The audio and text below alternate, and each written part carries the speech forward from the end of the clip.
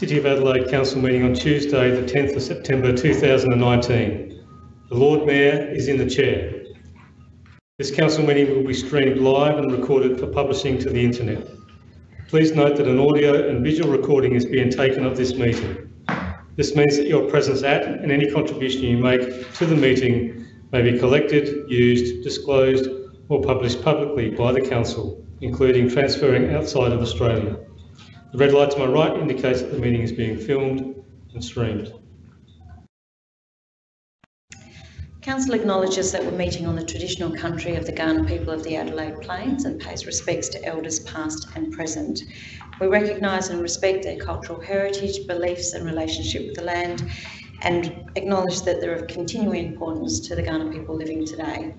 We also extend that respect to other Aboriginal language groups and other First Nations who may be with us today. Council acknowledges the vision of Colonel William Light in determining the site for Adelaide and the design of the city with its 6 squares and surrounding belt of continuous parklands, which is recognised on the National Heritage List as one of the greatest examples of Australia's planning heritage. Members, we can be seated.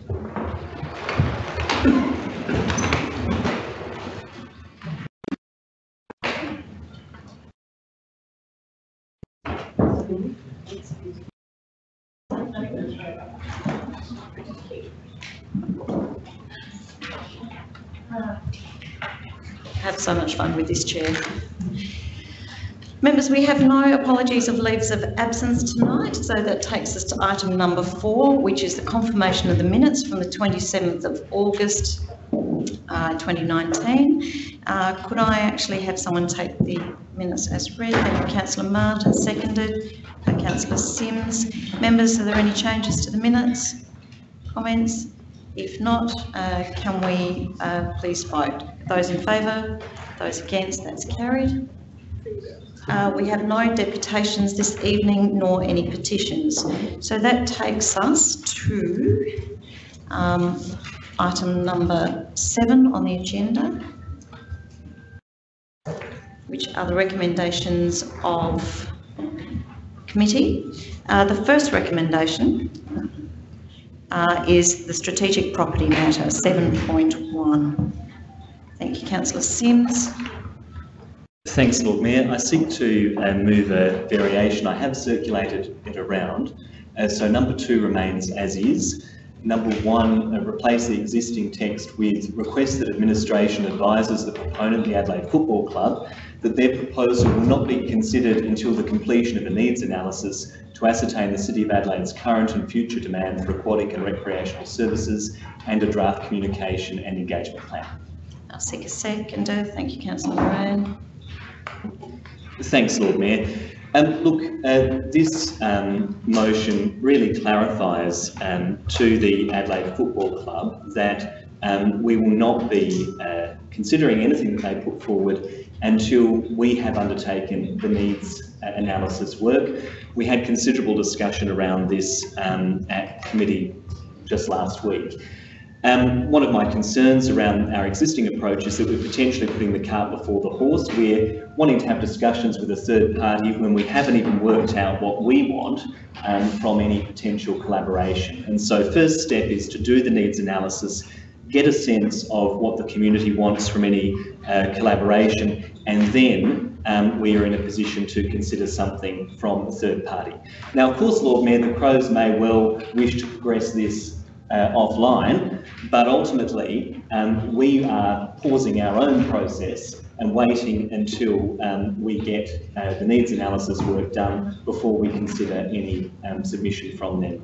So, this is, I think, a good way of responding to concern that's been expressed in the community around this process and ensuring that we don't put the cart before the horse and that we have a discussion in a way that is responsive to the needs of the community. We need to know what they want, and we also need to know what the current need is in terms of public pool and recreational services.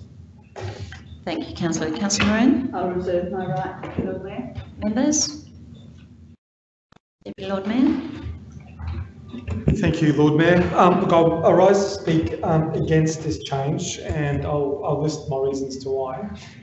We have currently an unsolicited bid process that is underway, which is clearly prescribing what the guiding principles and the intent of council is to the market.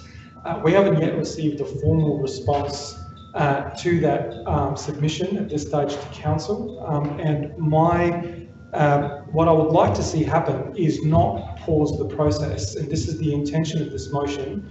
We have seen previously at this council other motions brought in of sort of similar nature, I guess, in the sense it's all providing to go out to a public consultation process on a concept where we don't have a concept, we don't have a formal submission that's been put to council.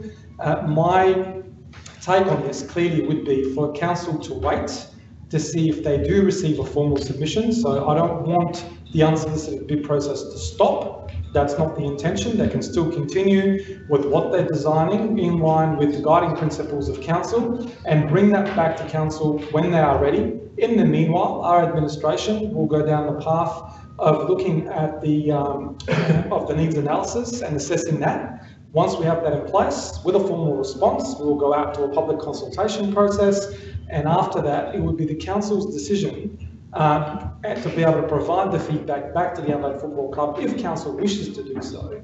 And via that submission, we'll be able to affect any needs analysis we want to see as part of that submission and part of that report. I don't want us to put a message out to the market right now that we are completely pausing the unsolicited bid process. And my fear in this motion, unless Councillor Simms is prepared to say otherwise, his intention is to pause the process completely, go out to the market and to the community to say that the process has been paused. And then after that, when we receive the needs analysis, we will restart the process. I think the process has already started as per the unsolicited bid process, and that process has its own lungs and its own legs, and it should keep going until they are ready to have a formal submission put to council. And again, once that formal submission has been put to council, we will have the needs analysis ready. And if it's not ready, we will make sure we wait for it until it's ready. And then we'll also go out to public consultation with a formal submission with need analysis. And with both combined, we'll be able to tell the Adelaide Football Club exactly what we would like to see changed or amended in their application if they choose to put one. We're still yet to see any formal representation put to this council from the Adelaide Football Club as part of the unsolicited bid process. So I'd ask members to be very cautious. I think it's important that we don't put a message out to the market that we stop the process or pause the process, because we shouldn't be doing that. The process is on the way and should continue until otherwise notified. Councillor Simms, you had your hand up, but I can accept a question. Well, I actually just wanted to clarify the factually incorrect comment. Maybe I could do that and then ask a question. Would that be acceptable? I just wanted to clarify, Councillor Abiad keeps referencing a suspension of the process. The wording of the motion makes it very clear that it's actually council delaying consideration of any, or we will not consider any proposal until we've done our own needs analysis. It doesn't use the term suspending the process. So I just want to make that clear to Councillor Abiad. But I do have a quick question for administration. Okay. Could administration advise whether they've had any discussions with the Adelaide Crows after the committee meeting we had last week? CEO? Yeah, through you, Lord Mayor, following the committee meeting last week, I did meet with representatives of the Adelaide Football Club. I did explain to them the view that the needs analysis was a critical piece of information, and that ideally that information resulting from the needs analysis would be need to be used to populate the concept plans that they are preparing. So I have had that conversation. Thank you. Councillor Kieran? Thank you, Lord Mayor. Look, I'm compelled to speak against this amendment, proposed amendment as well. Look, I've got every faith in the unsolicited bid proposal. There is no suggestion that there will be a response to the Crows until after a needs analysis is undertaken, and until after the Chamber has the benefit of assessing the needs analysis. So I think that this is really what this is something of an insult to members. The idea that we can't that we effectively, and it's almost amusing, it's not so much a gag motion as a blindfold motion, Lord Mayor. We've got to sort of blindfold ourselves, and we know we can't look at that because we lack the capacity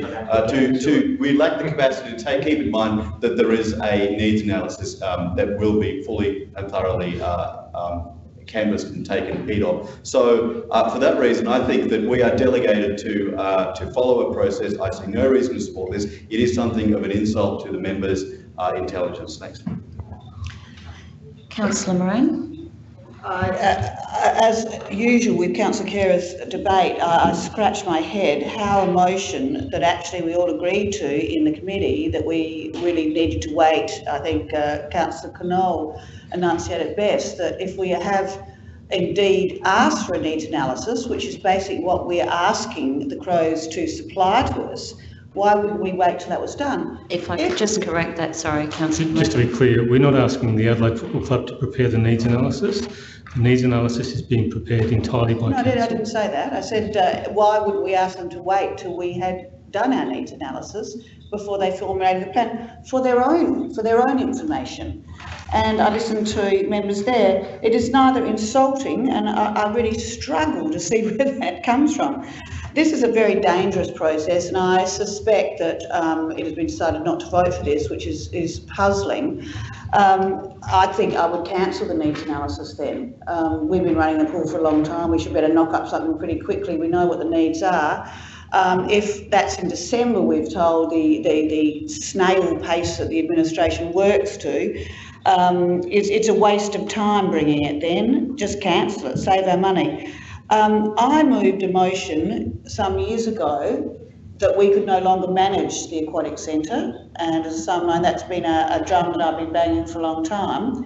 I asked the administration then to go out to the marketplace and look for somebody that would manage our aquatic centre. They approached many non-for-profit organisations. As it was an ageing facility and was losing money, we didn't obviously get too much interest. But we did notice that the Adelaide Football Club was looking for new rooms and wanted to leave West Lakes. So I moved a motion that we approached them. We approached the Crows, not the other way round.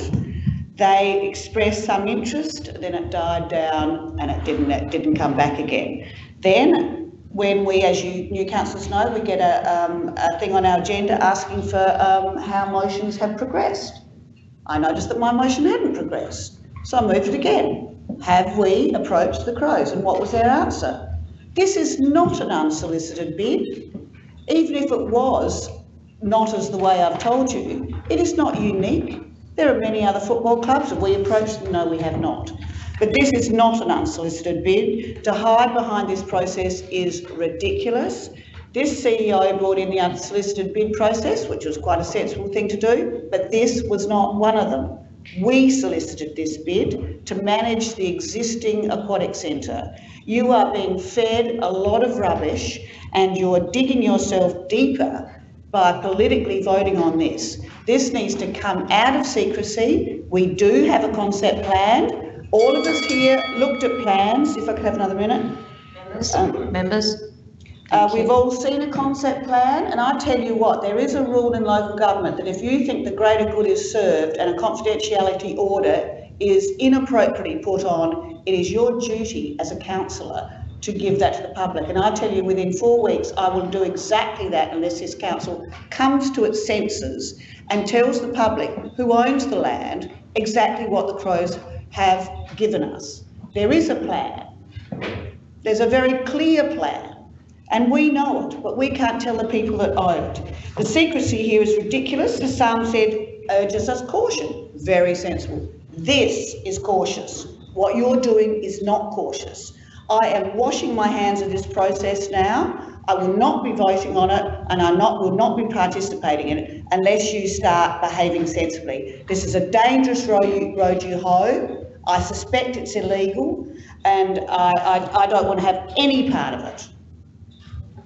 Point of clarification, CEO. Through you, Lord Mayor, I just think it needs to be really clearly stated that we do not have not received an official proposal.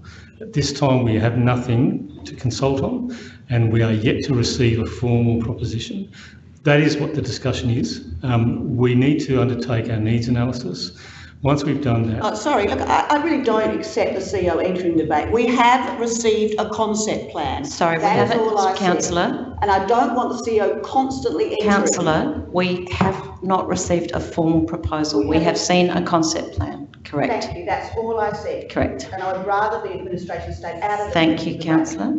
Can I also remind members that when there is a decision of council around confidentiality, the expectation is that all councillors will abide by the confidentiality that is voted on by this council. I will go to Councillor Hyde. Thank you. Thank you for that clarification on confidentiality, Lord Mayor. Of course, people come into this chamber to talk about what's legal and what's not legal. Of course, that is what is illegal, is if councillors were to breach confidentiality around something this councillor said should remain in confidence. Of course, it's refreshing, Lord Mayor, to have councillors come into this chamber talking about the needs analysis, because of course, up until a few days ago, I was the only councillor that was on the public record talking about the needs analysis. Councillors, please. It is a shame, though, of course, that it's brought in this manner, in a Machiavellian way, which is, of course, designed to stall the process. Councillors, please. Because ultimately, some wish to kill this process entirely. And with that, I don't have the guiding principles in front of me, but I suspect that this motion may be redundant in its, well, this variation may be redundant. Could administration just remind me, in the guiding principles, what do we reference as far as the needs analysis goes? Would you be able to refresh us? Tom, can you help us with this answer, please?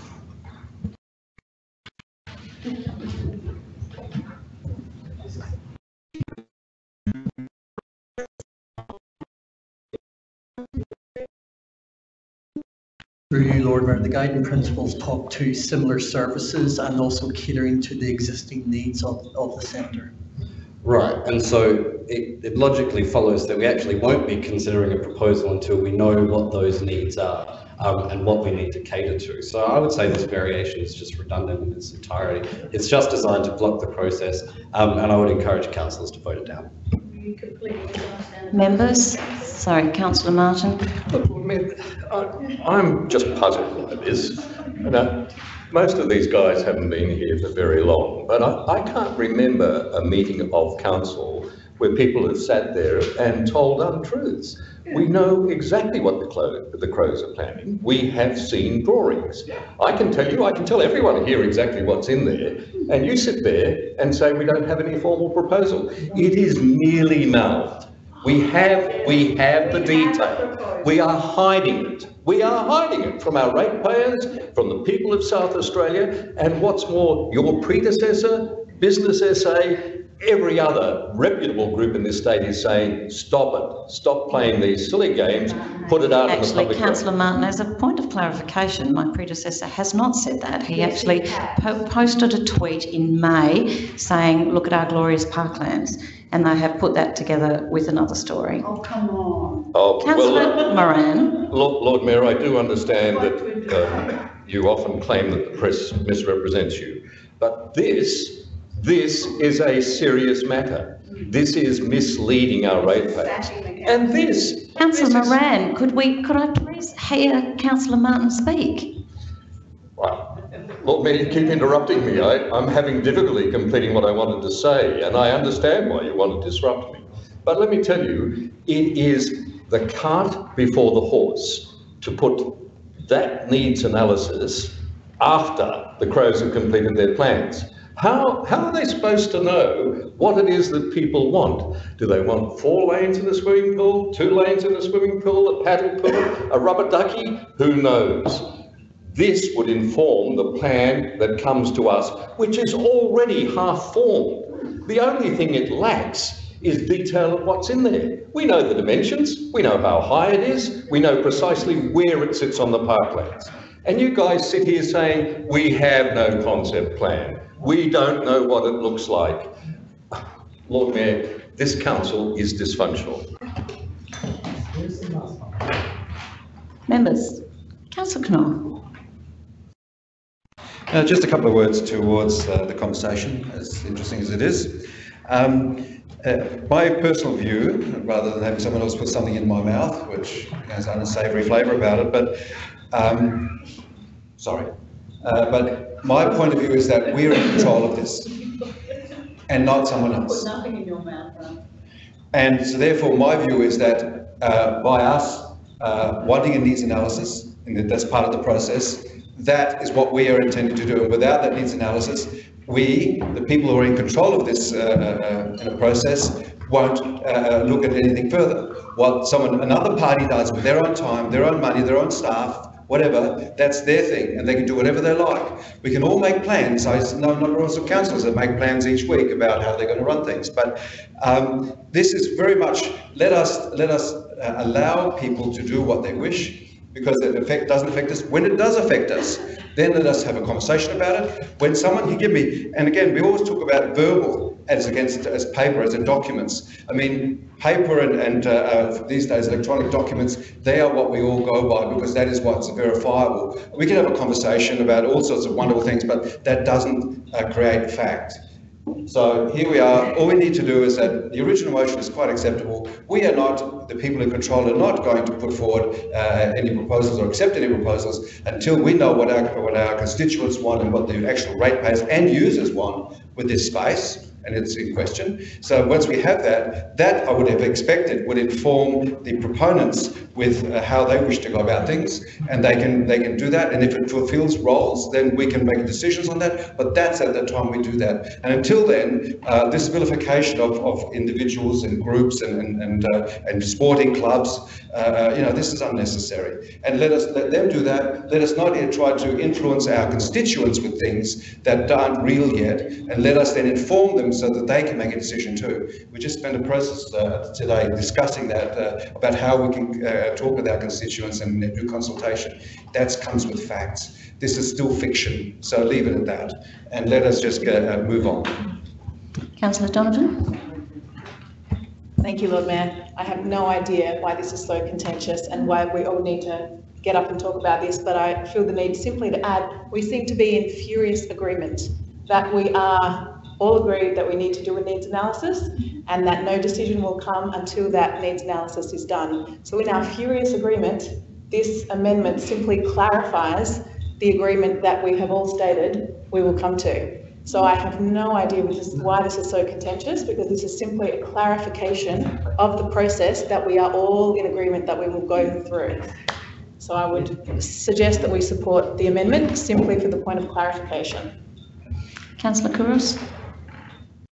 My only concern in regards to all this is that we have an unsolicited bid in process. So we have all agreed, and we've agreed on the 5th of March, I think it was, that we agreed for this to go through as an unsolicited bid.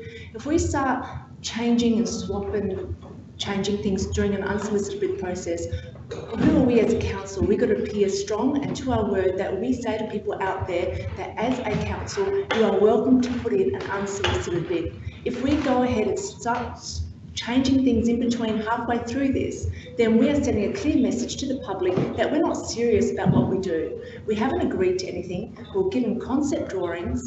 We are going to do a needs analysis because that is what we all agreed as a council. We're going ahead and going to consult with the community. We're going to do all that. That is going to happen. But I don't like swapping, changing what this unsolicited process means. We agreed as a council to go down this road. If you didn't want to go down this road, you should have done that from the beginning. I didn't want to go down that road. Members, I'll go back to Councillor Simms to sum up. Thanks, Lord Mayor. Look, I'm really puzzled by this debate, to be honest, really baffled, because I thought when we discussed this at committee last week, there was a consensus view forming at committee.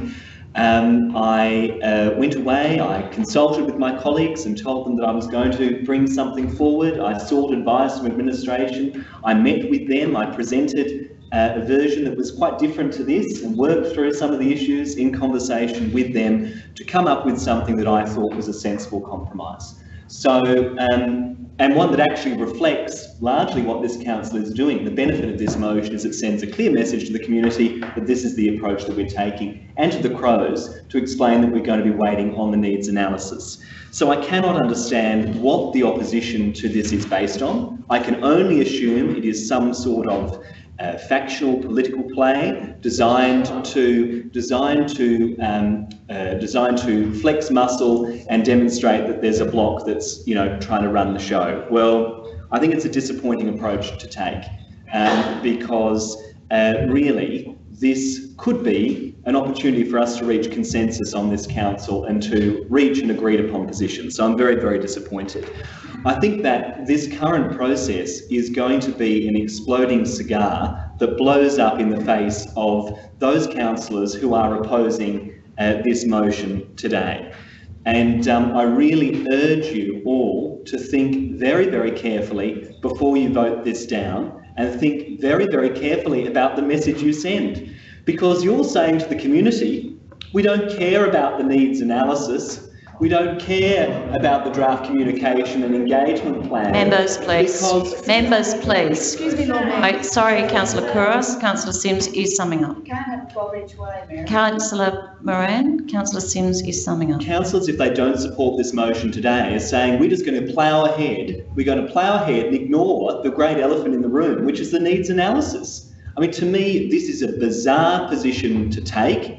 It is politics at its worst, and I urge members to think very, very carefully about the approach that they are taking. Because make no mistake, if this motion goes down today, then the battle lines are drawn when it comes to the Crows and the parklands, and there is no going back. I encourage members to take this opportunity for a consensus and for us to work together on a process that is fair for residents and ratepayers, because if you don't, good luck to you. Members, I'll put that to the vote. Those in favour of the amendment? Those against? Division. That fails. Division call.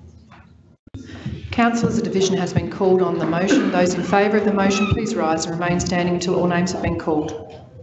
Councillor Donovan, Councillor Martin, Councillor Moran, Councillor Simms.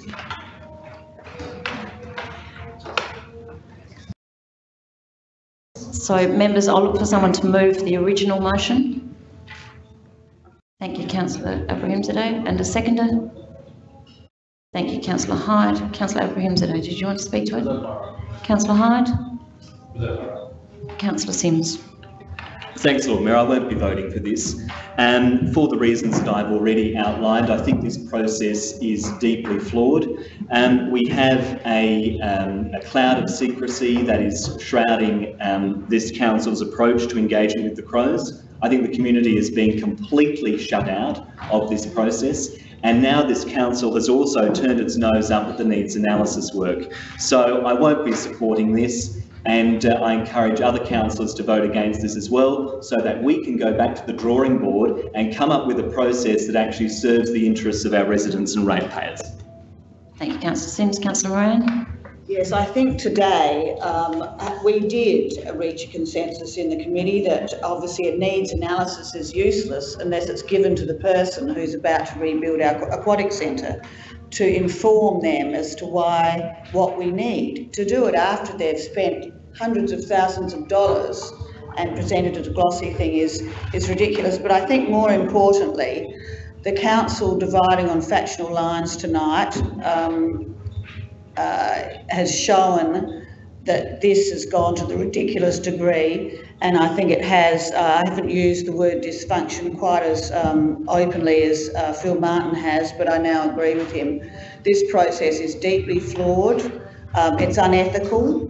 It is going against every precept of local government. We have seen plans. We know exactly where they're going to be built. We know exactly how big the buildings are. I would be very surprised if they changed very much from that, and they're completely uninformed by any facts from here.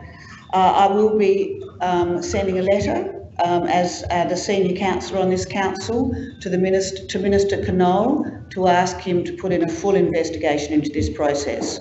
I think there's borders on maladministration, and I think it should be checked out. Thank you. Members, any further discussion? Councillor Martin. Look, Lord Mayor, I'm really disappointed in this. This was a sensible motion, originally moved by Councillor Hyde, and it proposed that we go out and we look at what it is that the community wants. Whether they want a gym, whether they want a swimming pool that's big enough to take competition events, whether they want a wading pool, whether there was a possibility of any involvement of other stakeholders, including other local government areas.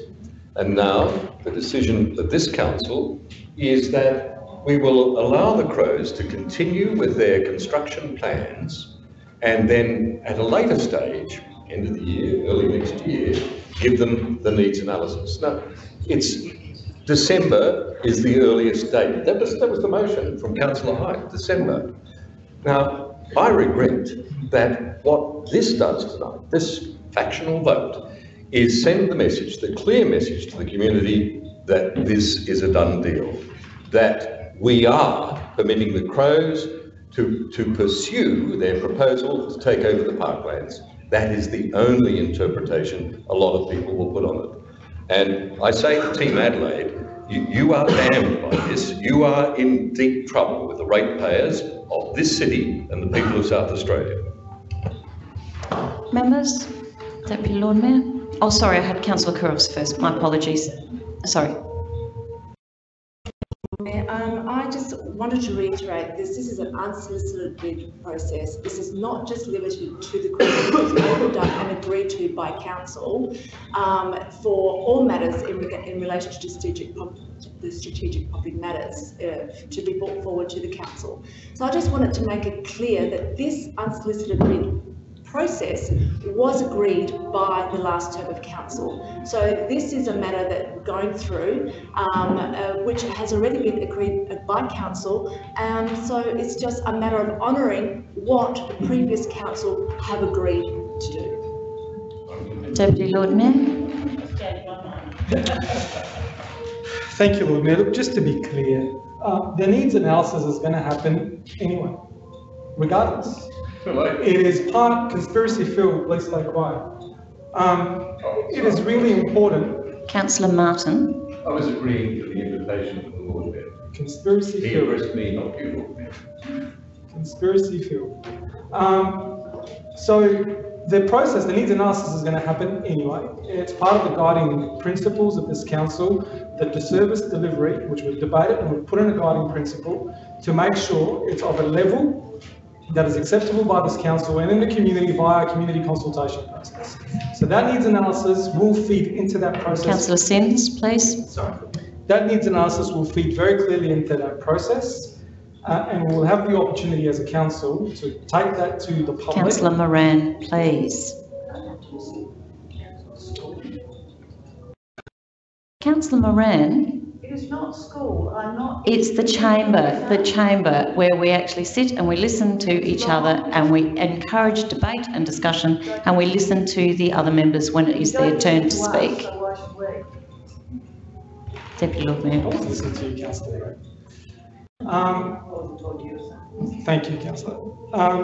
The important note here, there are two schools of thoughts when it comes to this, and this started off from the beginning where there were specific elected members in this chamber that disagree with the decision of the council.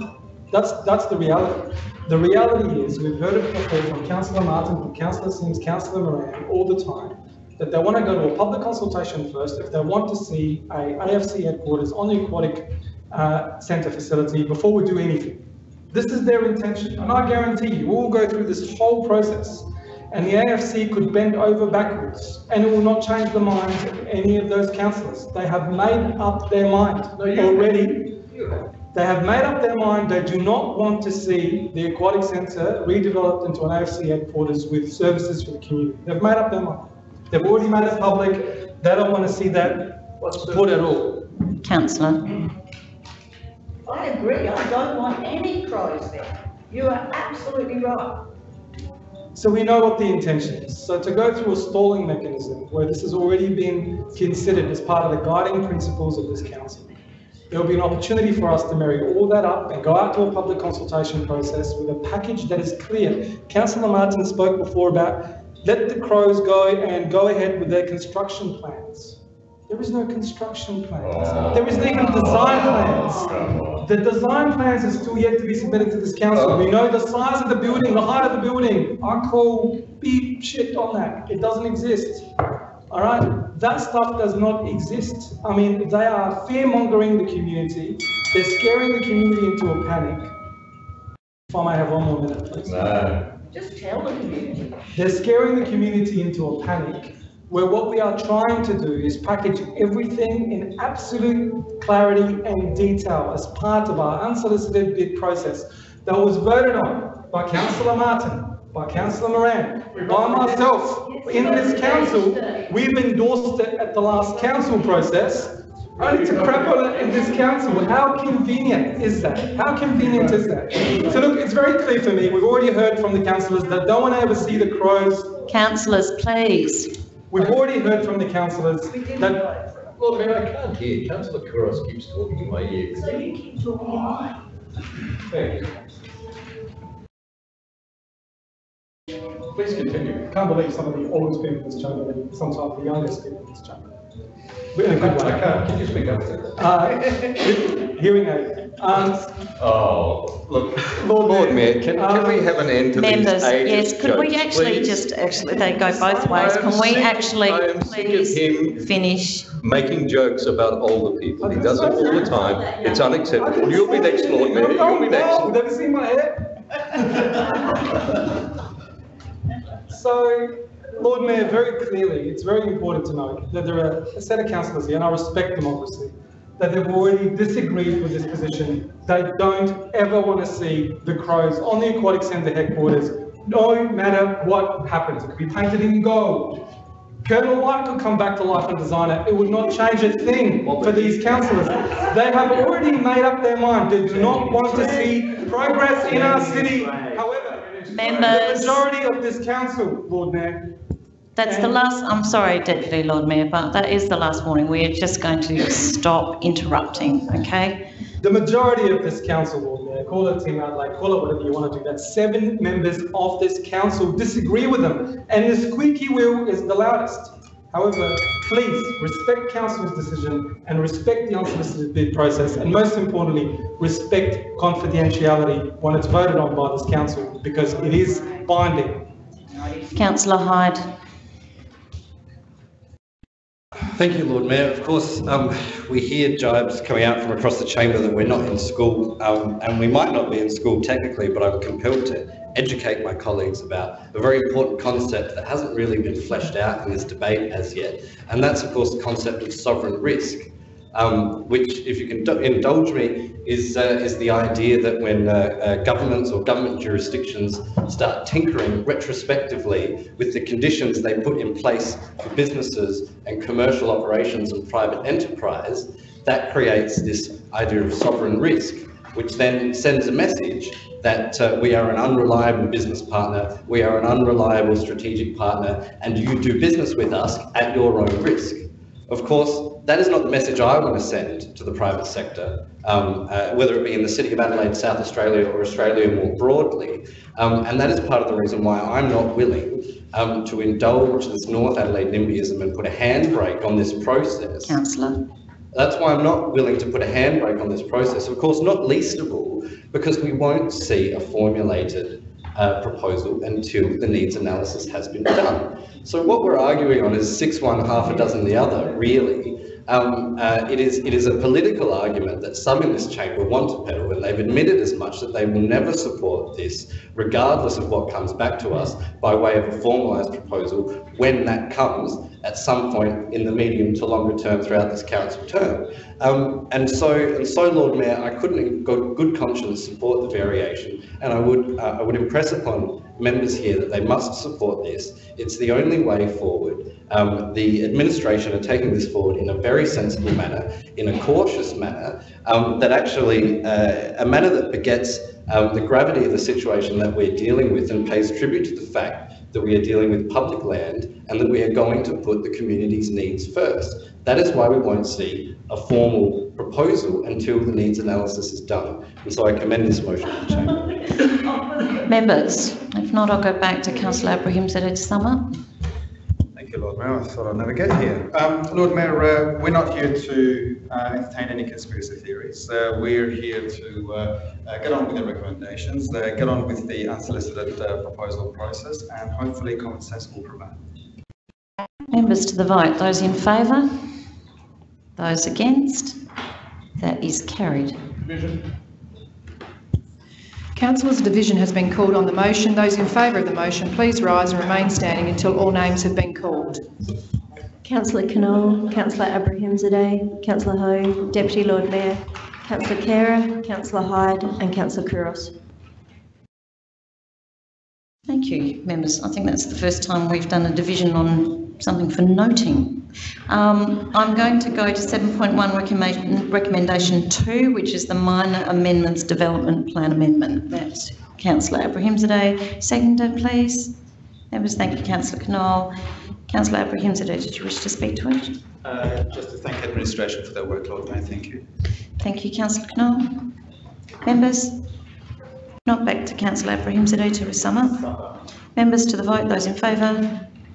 Those against? That is carried. Members, that takes us to recommendation 3, which is the review of event noise mitigation standard operating procedures. And I look for a mover. Thank you, Councillor Hyde, and a seconder.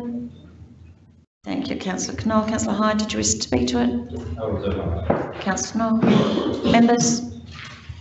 If not, I'll go back to the mover. Councillor Hyde. Summed up. Members to the vote. Those in favour? Those against? That is carried. I now go to recommendation 4, which is the review of the Adelaide Parklands Events Management Plan 2016 to 2020. I look for a mover. Councillor Martin. I wish to move a variation, an alternative motion.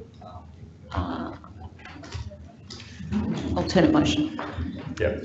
And I will look for a seconder. Councillor Moran has indicated that she will second this. Thank you. Councillor Martin. Councillor Martin, would you like to speak to the amendment? Yes, I would, Lord Mayor. Look, I'm not going to put much effort into this because it is clear that we are voting on factional lines tonight. So it will be defeated. No, it will be defeated. Well, look, I'll... Members, please, could Councillor Martin please speak to the amendment and talk to the amendment, please? I'm sorry, Lord Mayor, I'm not sure who I'm talking to here. Look, this is bad politics 101. What actually happened was that in July, the council administration, after engaging consultants, consulting with stakeholders at every level, engaging with the community, recommended a series of amendments to our APLEM and the standard operating procedures for noise management. They came up with some great recommendations that suggested that noise should cease at 11:59 in key areas where a paid consultant over a period of 6 months had identified there were noise issues for people in North Adelaide. A consultant paid over 6 months monitoring noise.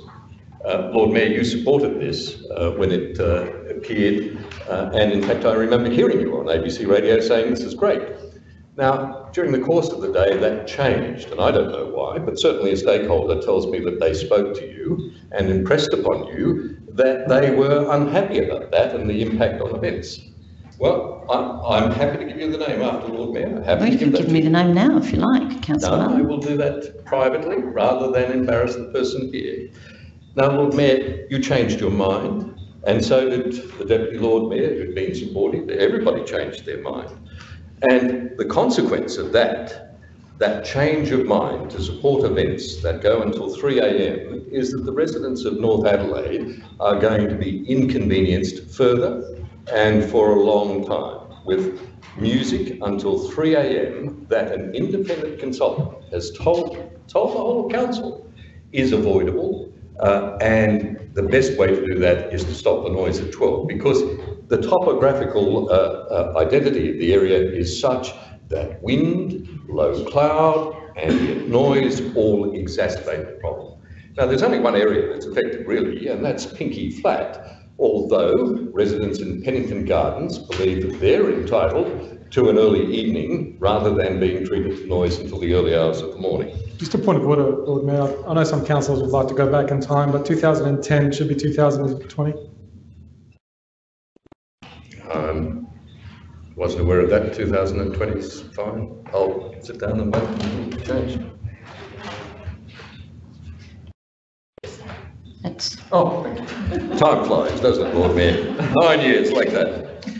Now, look, the problem with this is that if we don't make these changes, then we are going to inconvenience the residents of North Adelaide for some time. No, look, huff, I hear from the other side. What about some empathy? And I understand that's difficult if you're living, as the majority of the team do, in places like Stonyfell, like Prospect, like Unley, like Penunga, Hyde Park. I mean, if you don't live in the area and you're voting on this staff without actually considering the residents, you have no empathy. You have no empathy. They are concerned to see that their privacy, their capacity to enjoy their residences is protected. Now, this in no way shuts down events. Events can continue until midnight. Midnight on a Saturday night, on a Sunday night before a public holiday. That is not unreasonable. And Lord Mayor, I know you look amused. Lord Mayor, I'm going to ask for 30 seconds, and I know it'll be denied. I want to see that. 30 seconds you are granted, Councillor. Okay, geez. Where's the show of hands? I saw it. Sure. I'm happy to wait for the show of hands, Lord Mayor. Yeah, sure. I put my hand up. Members, 30 seconds. Thank you. Councillor Martin. Oh, Lord Mayor, I didn't realise I had so many good friends. I haven't either. Lord Mayor, this is not going to lead to events going to Melbourne, as indeed you suggested at the last committee meeting when this came up.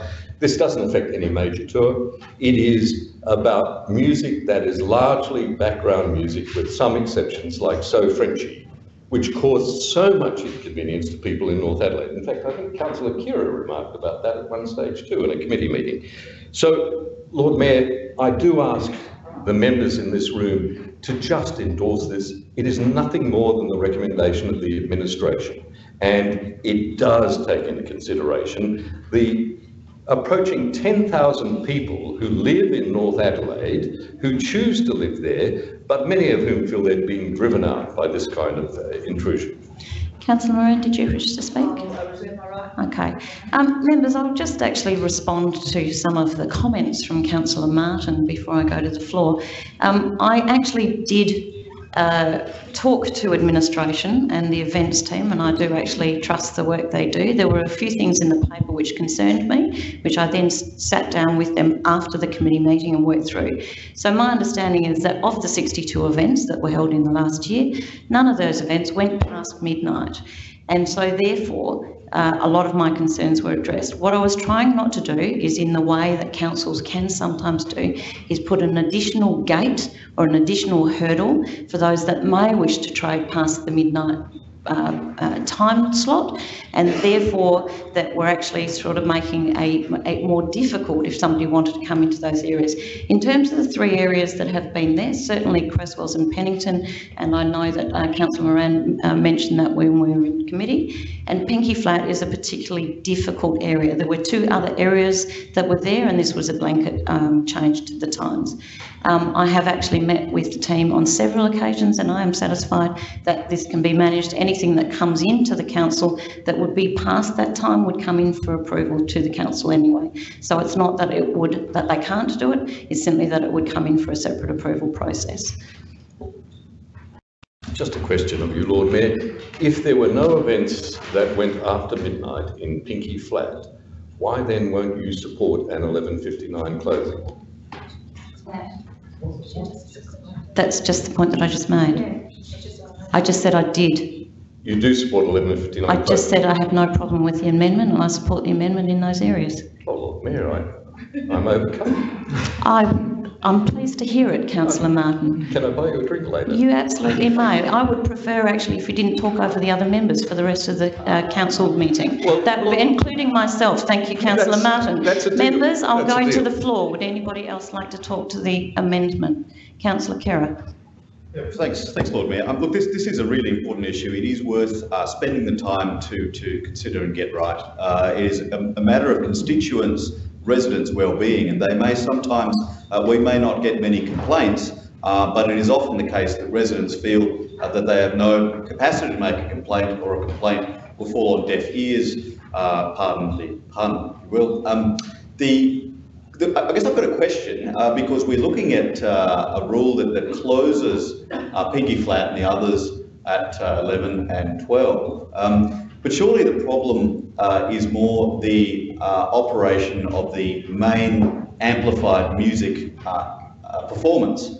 So I'm wondering whether if we don't pass this, if we leave this amendment, I'm putting this to yourself and to the CEO, and I unfortunately missed the committee meeting where this was discussed, but is there scope down the track to fine-tune this, to enable events to continue on to 1? I don't think it's a problem, so French is so chic, I was there, it's not a problem that they were going and functioning till 1 AM or possibly even 2. It was just the amplified main event. I think it's perfectly sensible to impose these particular boundaries, time boundaries on the main amplified event, but actually shutting the whole event down is a different matter. So is there scope to modify this if we reject this amendment at this stage? I guess what I was saying is that no events were shut down, and that's what the information that we went back through after the committee meeting. I'll just go to the CEO to answer that question. Claire, you're leading this. Can you respond?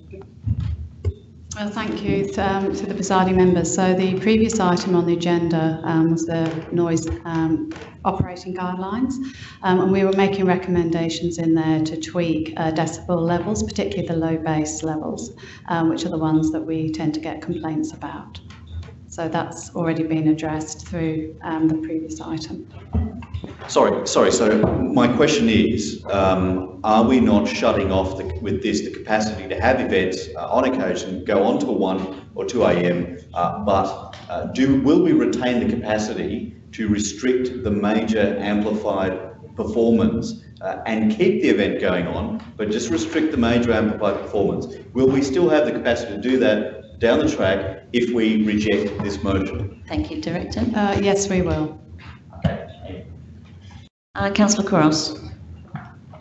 I just want to make it clear that I actually door knocked the whole area near Pinky Flat, and most of the complaints that I actually received in regards to noise is the fact that when Archie's Boathouse was operating, and it was causing some grief to a lot of residents. I think this event, the past event for the event that was held at Pinky Flat, I believe there were minimal amount of complaints, and it still did stop at 12 o'clock. So, and I believe that the residents have been quite happy with that, and we haven't received any complaints. Also for the fact that we moved the stage to a little bit further down, positioned it differently, and the noise bounced back into the city rather than back into North Adelaide. So I really think it's been great work from the administration to actually work with the event organisers at Pinky Flat to make sure that the noise doesn't resonate back to the North Adelaide residents, and that was clearly said to me by the residents, especially with the last event. So I think that's fantastic. Now that the pontoon's gone and we don't have Archie's Boathouse there, and I guess that's not resonating to the residents. So I think with this amendment, I mean, it's already stating exactly what we already do anyway, I believe.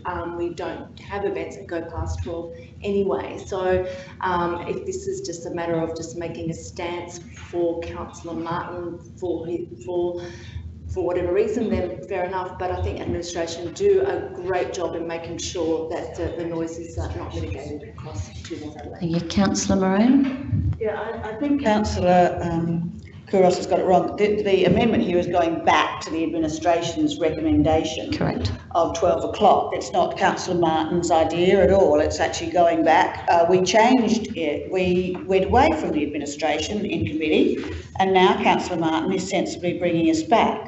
So I think it's very rude to say that it's... well, you know, if you're not here, don't comment then. I live in North Adelaide. I don't visit it occasionally, as some councillors do, and I can assure you it's very difficult to complain when it's noisy. You ring up me, the councillor that they know well, that's lived there for 30 years, but they're very loath to ring up council, and it's not really an obvious place that you ring up. I mean, I usually send it to Claire. All the complaints I get, I then ring Claire. But there are, lucky Claire. Well, Claire's the only one that's been here nearly as long as I have, so this is the only number I actually know. But I can assure you that Archie's Boathouse was one, but actually Archie's Boathouse wasn't a big problem because that Archie's Boathouse hits the oval. It doesn't go up. The noise problem is Pinky Flat. It goes up Montefiore Hill. I don't hear it because there's a bank of houses there, the colleges and everything. But when I've walked down there, because people have rung me late at night, and I assure you they are not always stopping their music at 12 o'clock, it is unbelievably noisy. North Adelaide's really nervous about the sort of accusation that often comes from this chamber, that they're whiny old people that really should just, you know, take their hearing aids out and go to sleep, which is rude and unfair. So they're loath to complain too much, but I can assure you, just because we haven't had many complaints, that there is not a complainable situation there. It is like it's on their front doorstep when the prevailing winds are going a certain way. It's unfrickin' believable.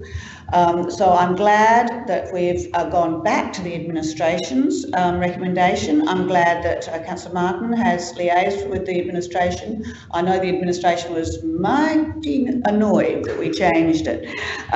So I recommend this.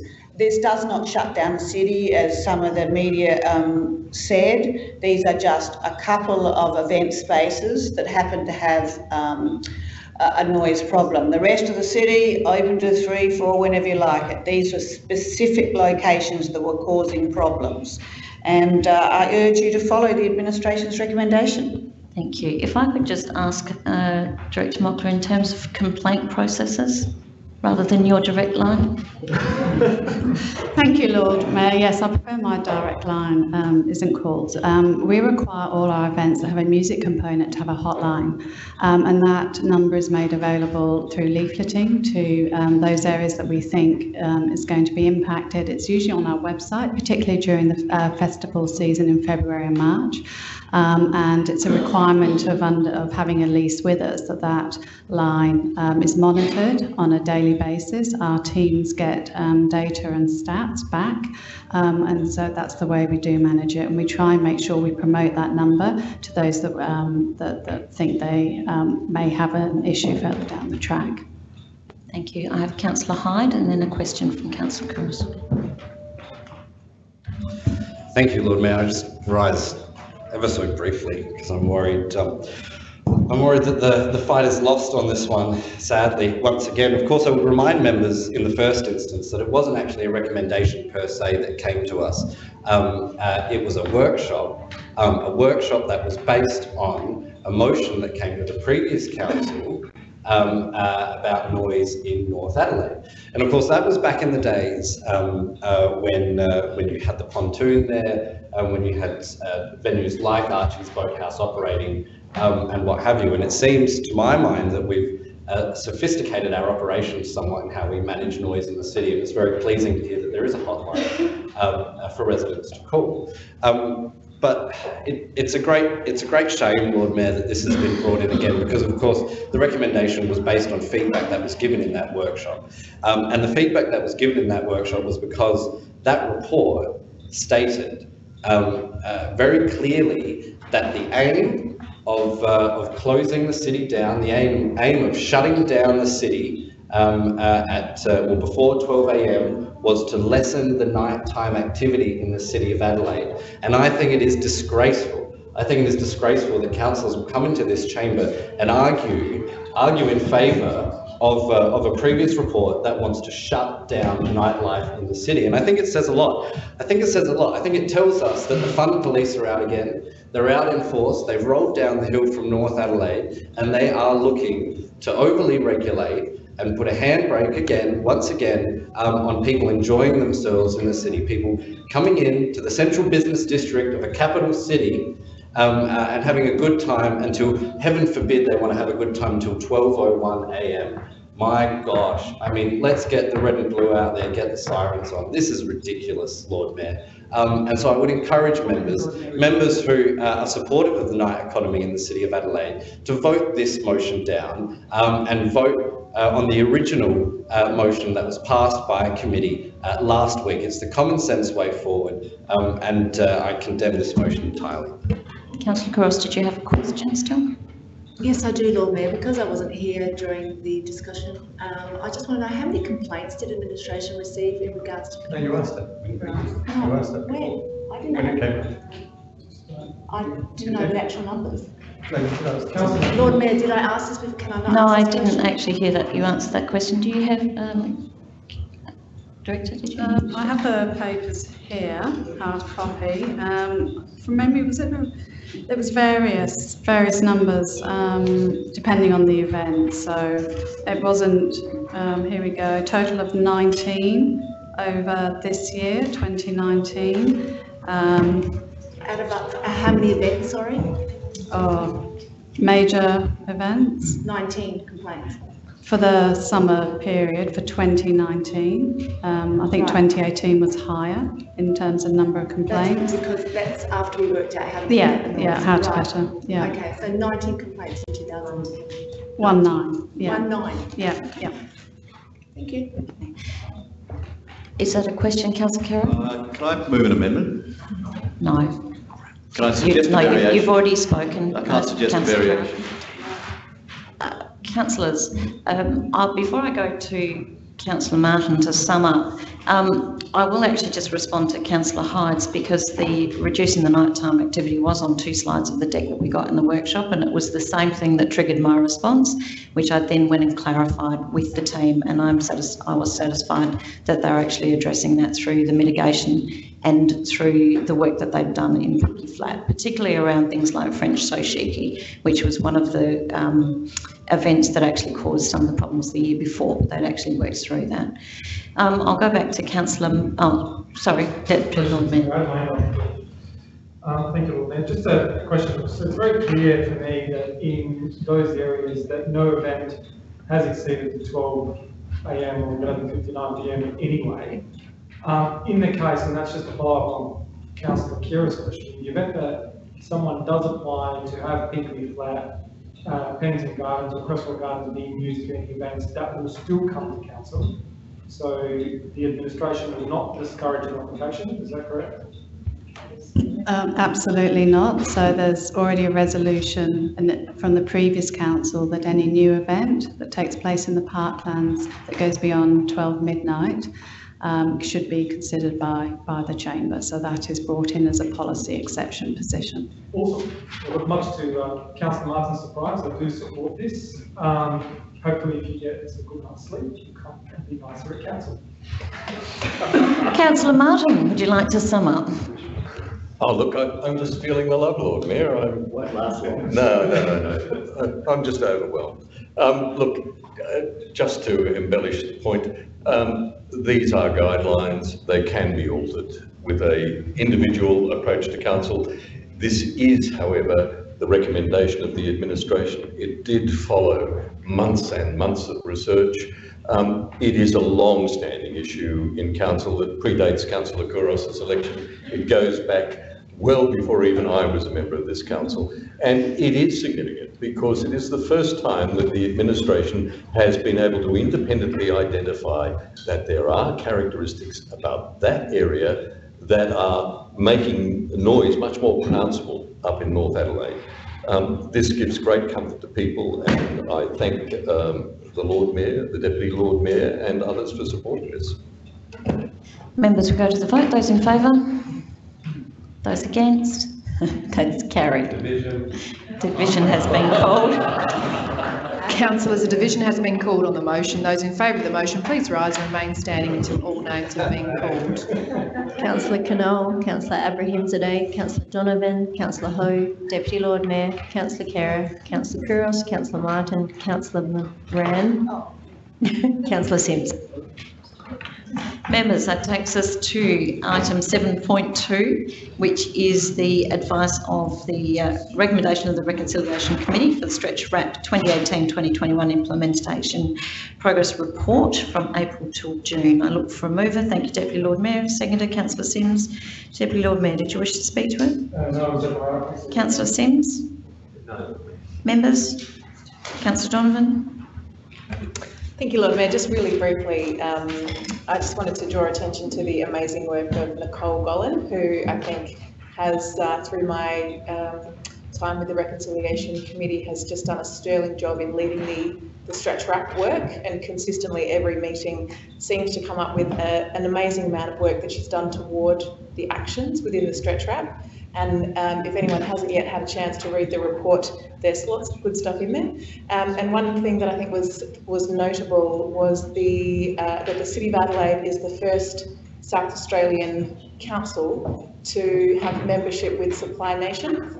And Supply Nation is or provides Australia's leading database of verified Indigenous businesses, whereby you can search for business by business name, product, service area or category, and this allows us to move toward our social procurement goals. So just one tiny little snippet of the gold that unfurled in our meeting last week.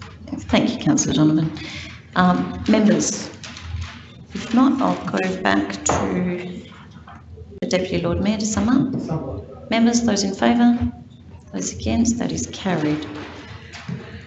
Members, that takes us to 8.1, which is the Royal Adelaide Hospital Auxiliary Executive Committee. So procedural first, so if I can actually have someone to them in. Thank you. So, sorry, the recommendation. Thank you, Councillor Simms. And a seconder? Thank you, Councillor Ho. Councillor Simms, did you wish to speak to it? Councillor Ho. Members? If not, to sum up. Those in favour? Those against? That is carried. I'll now look for a nomination for a representative for the City of Adelaide. Councillor Simms. Thanks, Lord Mayor. I nominate Councillor Martin. Councillor Martin, do you accept your nomination? I do, Lord Mayor. Members, are there any other nominations? If not, okay.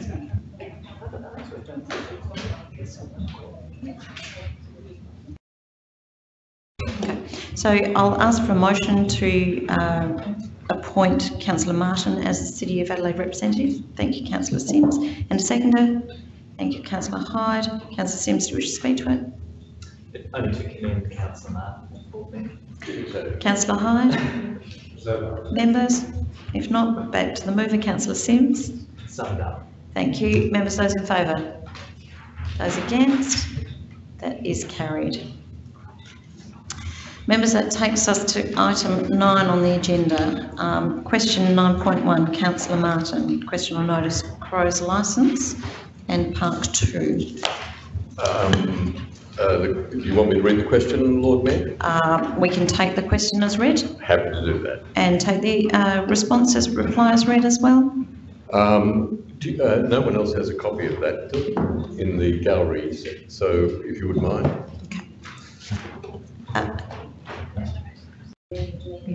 Media have copies, the other members in the gallery don't.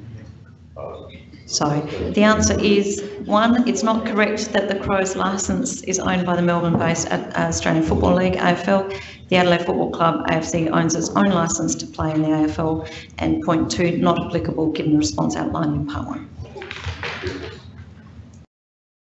Members, that takes us to question 9.2, question on notice, Councillor Martin. I'm happy to take it as read, Lord Mayor. Take it as read, and also the response. Thank you. Deputy Lord Mayor. Thank you, Lord Mayor. I just need to correct something on public record with regards to the statement that was made in this question. Just to have it reflected on public record, that 1, I did not fail to disclose any interest on the Register of Interest, as the article does note, and there have been comments also that I did disclose my interest in the building product supply company and that it was an administrative oversight.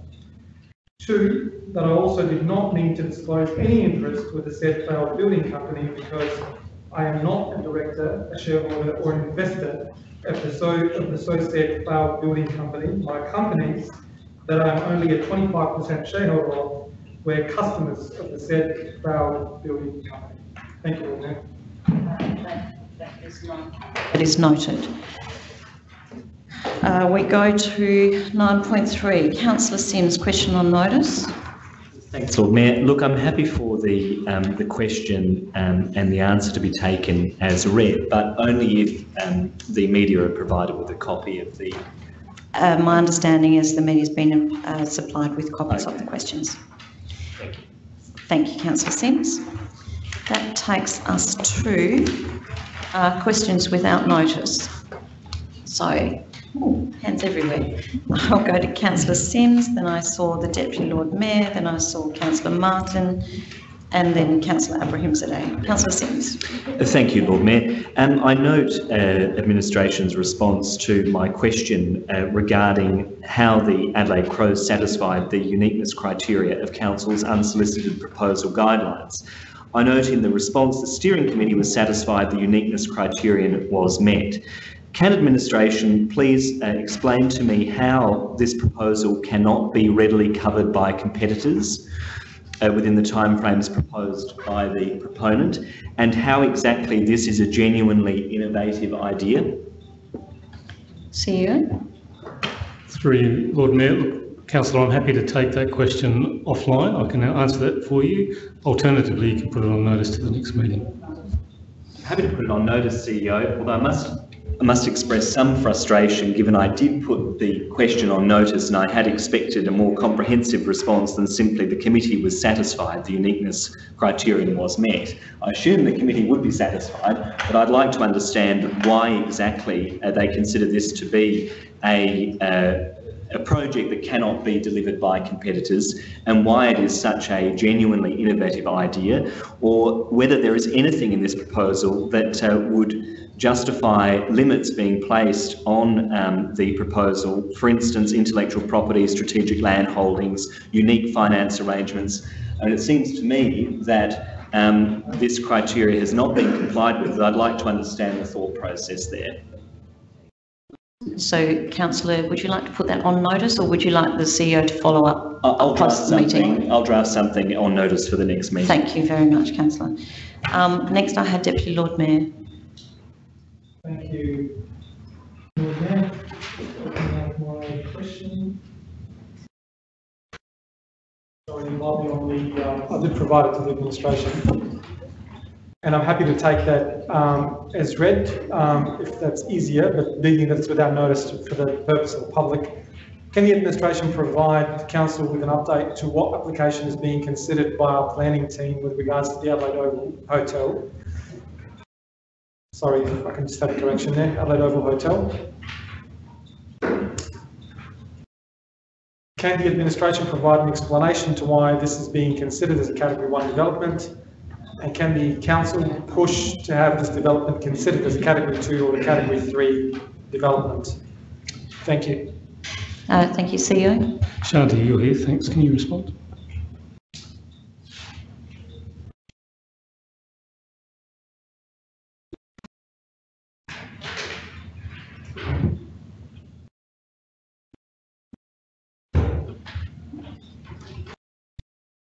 Through the Lord Mayor, I'll respond to the questions by each one. So the question of what application is being considered by our planning team with regards to the Adelaide Oval Hotel. An application with building rules consent was submitted to Council in line with the planning consent that was issued by SCAP for the hotel earlier this year. It is a requirement under the Development Act that when a building rules consent is issued, that development approval is then issued within 5 working days, where that application is consistent with the planning consent. In this instance, the building rules consent that was issued was consistent with the planning consent, and so therefore development approval had to be issued. In relation to question 2, can the administration provide an explanation as to why this is being considered as a Category 1 development? I can advise you that this application is in the parkland zone, and it is listed as a merit form of development, which is a Category 1 form of development, and it was assessed accordingly by SCAP when SCAP assessed and approved the planning consent for the hotel. In relation to the third question, can the council push to have this development considered as Category 2 or Category 3 development? By virtue of the fact of the location of the proposed hotel at the Adelaide Oval, which is located in the parkland zone, whereby the development is actually listed as Category 1, it has to be assessed as a Category 1 development. Thank you, Shanti. I next have Councillor Martin. Thank you, Lord Mayor. I refer to the administration's answer to the previous question about the Crows licence. I asked if the Crows licence is owned by the Melbourne-based AFL, and the administration has answered no. Could the administration advise if the AFL owns the Crows? CEO. Through you, Lord Mayor, I'm advised that they do not. And so the media reports that they hold 1 share are incorrect. Yeah, look, I'm not prepared to comment on that. I can take your question on notice and provide a further update. I'm happy, Lord Mayor, to lodge it on notice for the next meeting. Thank you, Councillor. If that suits. And turning now to the matter of elected member interests, and I do wish to make clear that I make no allegations of improper behaviour in this, but that question has been answered. Is this another question? This is a question in relation to the answer that was received from the administration, and it seeks a point of clarity. And I make clear in the preface to the question that I make no allegation of improper behaviour by asking the question. But the question is, could the administration clarify its response at 2 in response to the question on notice?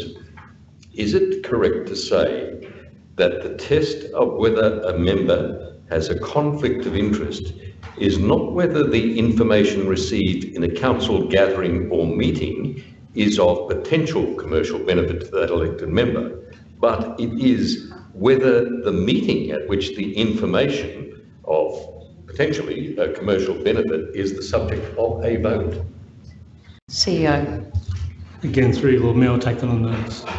Would you like me to lodge that formally as well? Certainly. Thank you. Thank you, Councillor Martin. I have Councillor Abraham today. Thank you, Lord Mayor. My question is, given the current untidy landscaping condition of both the North Terrace tram stop island, which is in front of lot 14, and the King William Road stop island, that is adjacent Elder Park, what are the plans for these stop islands / planter boxes? To CEO. Through you, Lord Mayor, we've been doing a fair bit of work on this, but Clinton, you've been leading that. Can you answer the question? Through you, Lord Mayor, thanks for the question, Councillor. The tram stop islands that you referred to were the islands associated with the North Terrace tram upgrade project that was delivered by the state government, delivered by the Department for Planning, Transport and Infrastructure. The condition of the landscape, soil, planting and irrigation has not been accepted by our staff at the City of Adelaide.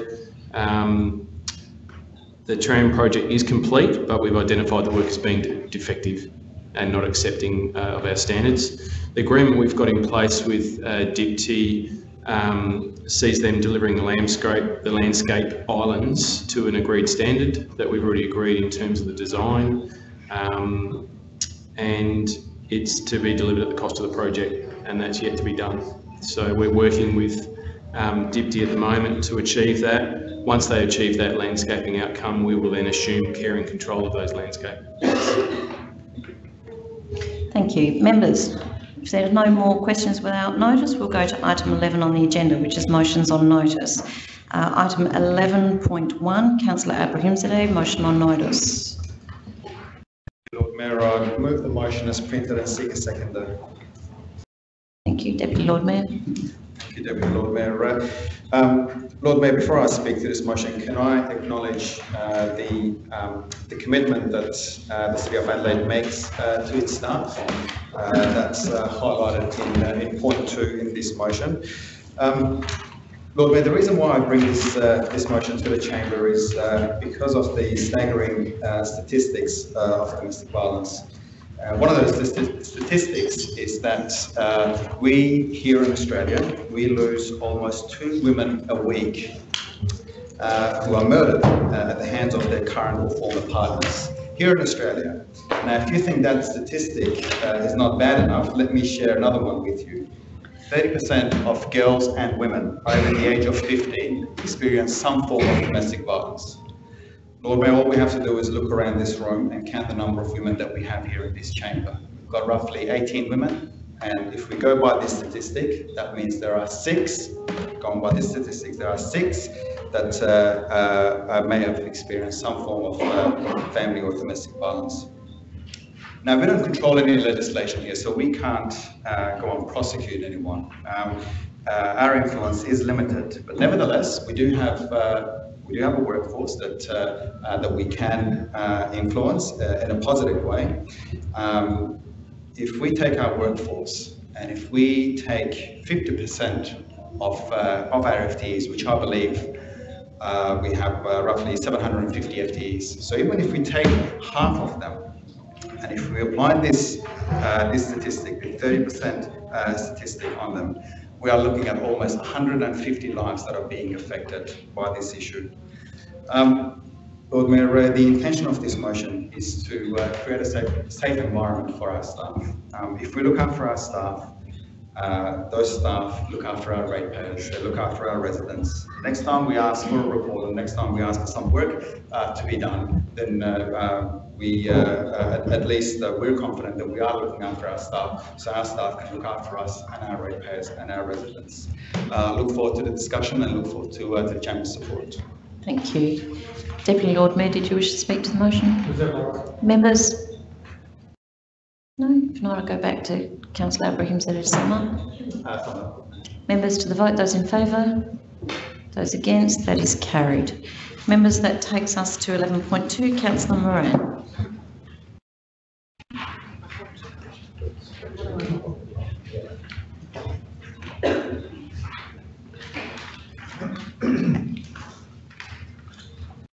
Now, do I have to ask for clarification before? Councillor Moran, just before the motion is seconded, we're just asking for a point of clarification around the word trader. Oh yes, O'Connell Street Trader. Would you mind putting your microphone on? Thank you. O'Connell Street Trader. Look, I was very disappointed in reading the quality of the reports. Sorry, Councillor just asked for a seconder.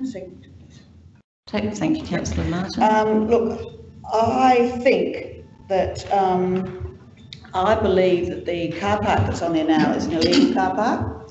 It is an ancillary to activation of the site. And as I've sent you pictures that the administration seem fit not to answer, every day of the car park fully parked and there'd be no activation on the site. Okay. I also moved a successful motion that we set a traders car park there, where the administration... Sorry, Councillor Moran, I'm really sorry. Excuse me, Lord Mayor, sorry to interrupt you, Councillor Moran, but I just want to request if we could take this in parts because I have a conflict of interest in regards to the police. I won't, but yes, that'll become clear sooner. So if you are declaring conflict of interest, Councillor Couros, you need to leave the room. 4.1 only? No, you have to leave the whole thing. I'm not taking it in parts. Sorry, it's up to the members whether we take it in parts.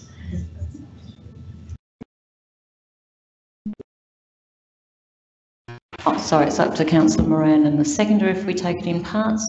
No, so Councillor Couros, if you have a conflict of interest, you need to... Well, I need to seek advice because I do not have conflict of interest on point 2, but I do possibly over point 1.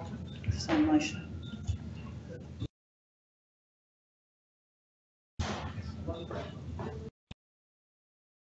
Okay. So, sorry, I'm trying to interpret the, what is that called? Charades that is going on behind here. Sorry, Councillor, if you're declaring conflict of interest, you actually have to declare the conflict and actually leave the room. Material conflict of interest on point 1. That's correct, but if the motion is being taken in, with it not being taken in parts, you have to remove yourself from the room, from the chamber.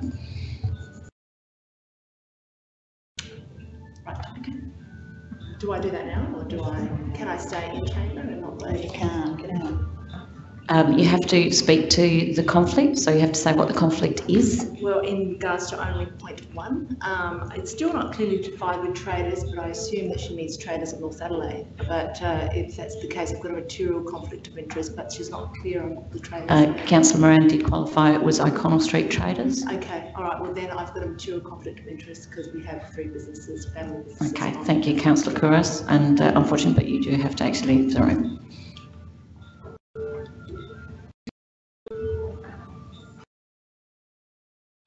She won't be long.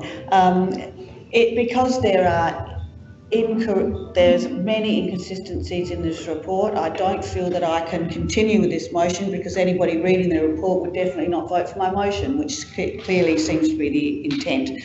I will lodge this motion as a motion on notice for not the next council meeting, but the council meeting after that. Thank you. Thank you, Councillor Moran. So this has been withdrawn to meeting of the... So, sorry, I just checked with your seconder if you're happy for it to be withdrawn as well, Councillor Martin. Thank you. So that's been withdrawn. Next one. I'll just wait for Councillor Couros to return to the room, Councillor Moran.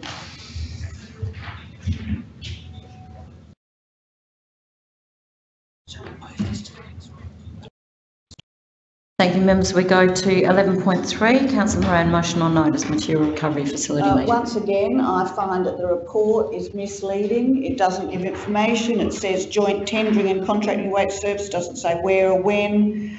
It no way refers to the intent of my motion. I will work with the administration to get a report on the meaning of my motion, and I will put that on notice for the next council meeting. Thank you, and I'll ask that the CEO set up meetings so I can clearly explain what I mean by my motion, so it has some chance of getting through. Oh, thank you, Councillor Moran.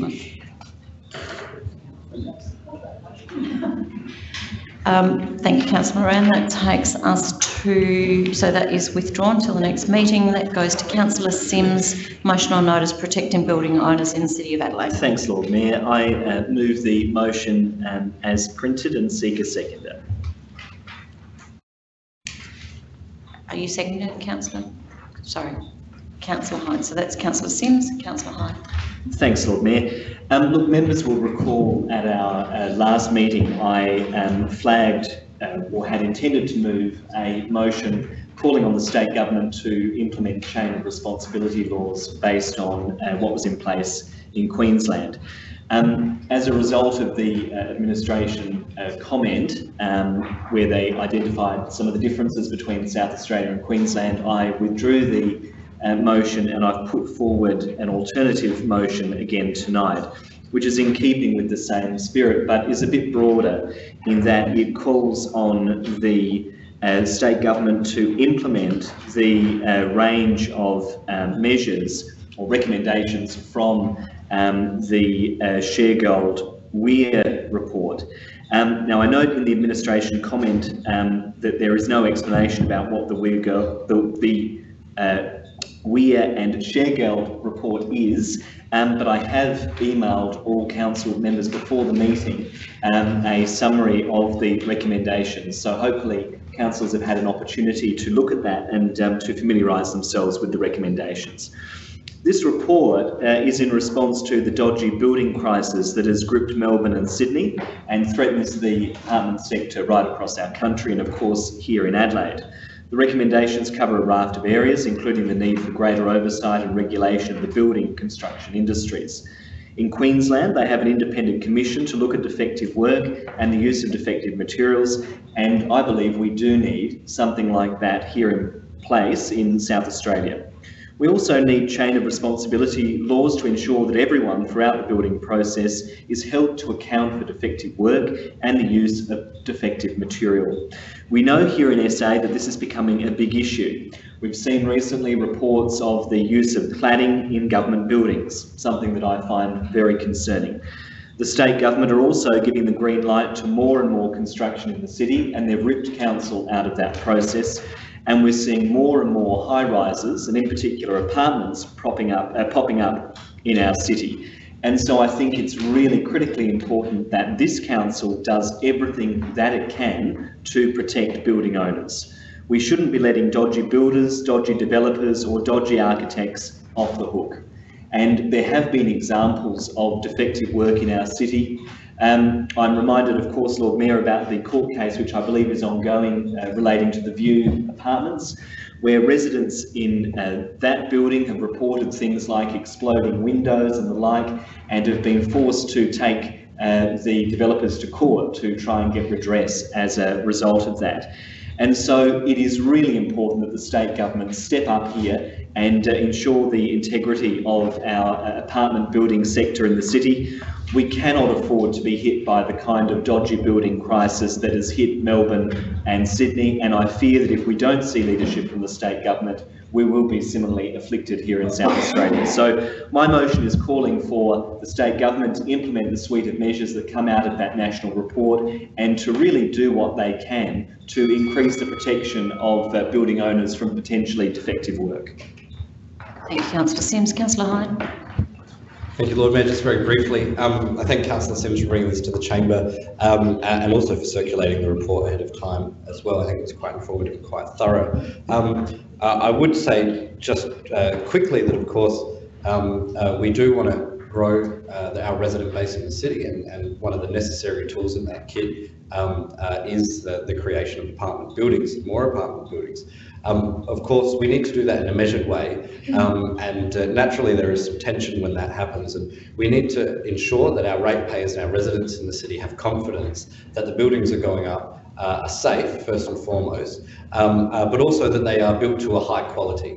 And that is the other thing we need to keep in mind, because nothing will hurt development in the city more than bad developments going up. And what we need to do is we need to restore faith in the people of Adelaide as far as these buildings go.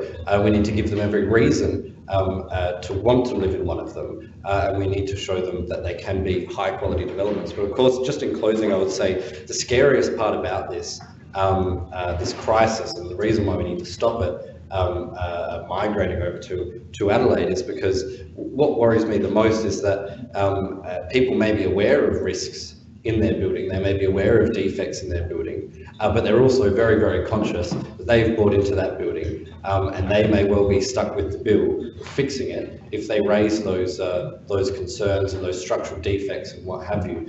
And so you've potentially got people sitting on apartments, and they're not sounding the alarm on it because they don't want to jeopardise their investment, they don't want to bankrupt themselves. So it's a very, very sticky situation when these situations do arise. Thankfully, it hasn't been that bad in Adelaide, but if we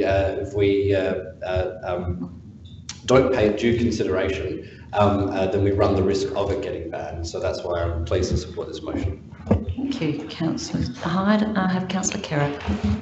It's really just a suggestion to Councillor Simms about the wording. I'm just wondering if we're going to be writing letters, you want usage to not perhaps look a bit weird, to be strong. That word subsequent, should that be changed to upcoming or something? Because I'm not sure about the proper usage of that word subsequent. I would have thought the normal understanding is you'd say subsequent to what? I'm not wedded to it, I'm happy to remove that. Yeah, and so I'm not, that's all, just a variation, suggestion. You happy with with that, Councillor Sims, and your seconder, Councillor Hyde, you happy with that? Members, any more to Councillor Knoll? Also, just a quick word on that. I think it is certainly very commendable that we, because it is about the long-term view of the city, and we are encouraging people to come into town. And it is certainly, I haven't had personal experience, but I have a good close relative who has had great experience with really poor workmanship, and it is ongoing, and it does need to be controlled, and it is the responsibility of governments, and if we're fortunate one day to get some more responsibility back ourselves by being an appropriate council, then for us to be able to ensure that our building trades people are delivering quality work, and also that in turn means we have quality people and increasing employment. And I think all those sort of things work together. And I think it is critical that for for a building that's supposed to stay up for 50 to 100 years, it would be nice it does very elegantly. Thank you. Members, if not, sorry, Councillor Abbey. Just a quick question of administration. In the current process, when plans are lodged under building rules consent, those plans are stamped. So I think under the Development Act, who would be responsible if things were to go wrong? Ms. Ditter. Through the Lord Mayor, may I have that question repeated, please? Yes. So it's about the current process. When someone's applying for building rules consent, they supply a set of plans. Those plans have been certified, so they've been stamped by a certifier, and they are provided to council. Now, under the Development Act, someone is responsible for that. So what's the current process? Is it, if things go wrong, is it the architect that's in fault? Is it the engineer? Is it the builder? Is it the certifier who stamped those plans? The really simple answer to that question is probably all of them, but the problem arises in actually tracing where the problem commenced. So, members, if not, I'll go back to Councillor Sims to sum up. Thanks, Lord Mayor, and I thank members for their comments. And look, I totally agree. We do want people to be investing in the city, and we want people to be living in apartments, but we do want to ensure that they are of appropriate quality. And of course, this council has had a measure in place where we have encouraged people to buy off the plan by giving them a rates holiday. And therefore, I think we do have a responsibility to advocate for their interests, because a lot of these problems that are presenting interstate, and indeed some of the issues we've faced here in Adelaide, have been with new builds off the plan. So it's really critical that we advocate for their interests. We know, of course, that one of the problems we also face with apartment buildings is that a lot of the issues don't become apparent until 10 years into the build. And that's why ensuring that there is better accountability processes is so important, so that people aren't let off the hook if they've used defective material or if they've done defective work, if there hasn't been appropriate checks and balances throughout the building phase. Sometimes those problems take a while to present, and I do fear that this could be a ticking time bomb for the City of Adelaide. And we want to ensure it doesn't explode, Lord Mayor, and that's why we need to implore the state government to take every possible action they can to protect the interests of property owners in the city. Thank you. Members, I ask for the vote. Those in favour? Those against? That is carried. Members, that takes us to 11.5, Councillor Sims, Zero Waste Platform Trial. Back again, Lord Mayor. I move the motion as printed. And Councillor Hyde as a seconder. Thanks, Lord Mayor. Look, this motion is fairly straightforward. It's asking administration to look at a zero waste platform in the City of Adelaide. Now, members may have seen the link that's provided in the administration comment there. It provides an explanation of the Loop business, which is operating over in the United States. This was a business that was launched at the World Economic Forum, and it involves the delivery of consumable goods to residents or businesses in reusable packaging. So when a user, a consumer, is finished with the goods, they simply put them outside the front of their front door, and they're collected, they're washed and they're reused and issued to another family or an individual. So it's bringing back the old style milkman model. I'm too young to have used the milkman, that model, but I'm very familiar with it. My mum and dad have talked a lot about it. My mum's from Broken Hill. She comments on the delivery of milk through the milkman model back in those days. But it's a return to that style of reuse, which I think has been popular in the past.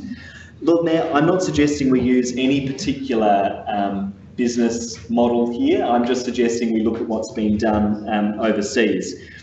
It may be that there's an Australian model that is available for us to take up here.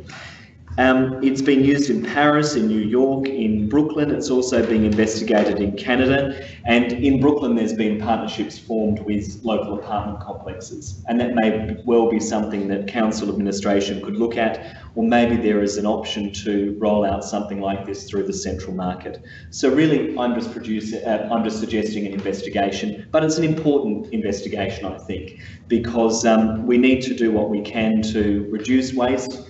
And this really does close the loop in that sense. Thank you. Councillor Hyde. Thank you, Lord Mayor. It's a pleasure to rise again in support of this. Good motion from Councillor Simms. I think it's very important that we look to lessen the scourge of plastic and waste generally in our society. I suppose I would just highlight as well that South Australia has a proud history when it comes to reducing particularly plastic waste. Of course, we're the first state to have the deposit refund scheme for cans and bottles, which is widely popular, and we've exported it interstate as well. And we're of course the first state to ban plastic bags as well. So we do have a proud history in this area, and I think this is potentially an important step forward, noting that we are, of course, just exploring it and looking to facilitate. But I would say, given South Australians' propensity to recycle, and I would note that we're up there as one of the best recyclers per capita in the nation. I think it's either top or second to the top.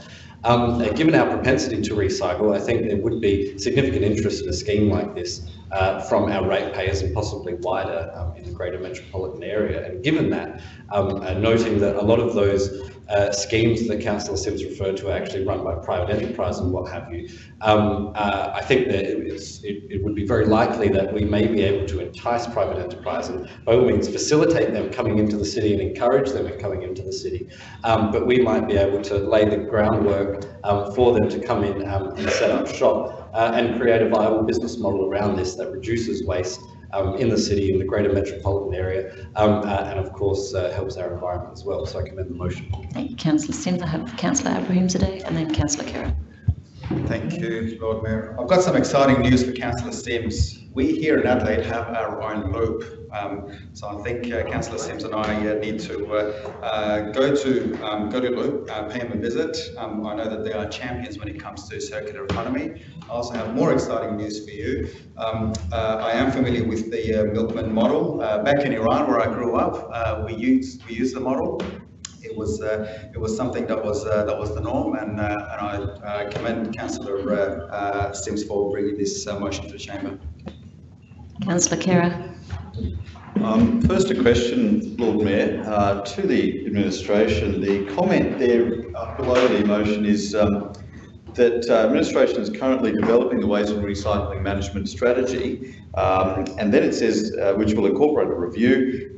This review will also consider zero waste platforms. Is that saying that that review is consequent on this motion being passed, or that is happening anyway? So, in your opinion, is this motion redundant? CEO? Through you, Lord Mayor, certainly we would incorporate the concept within our strategic thinking. I don't believe it's fair to say that the motion would be redundant.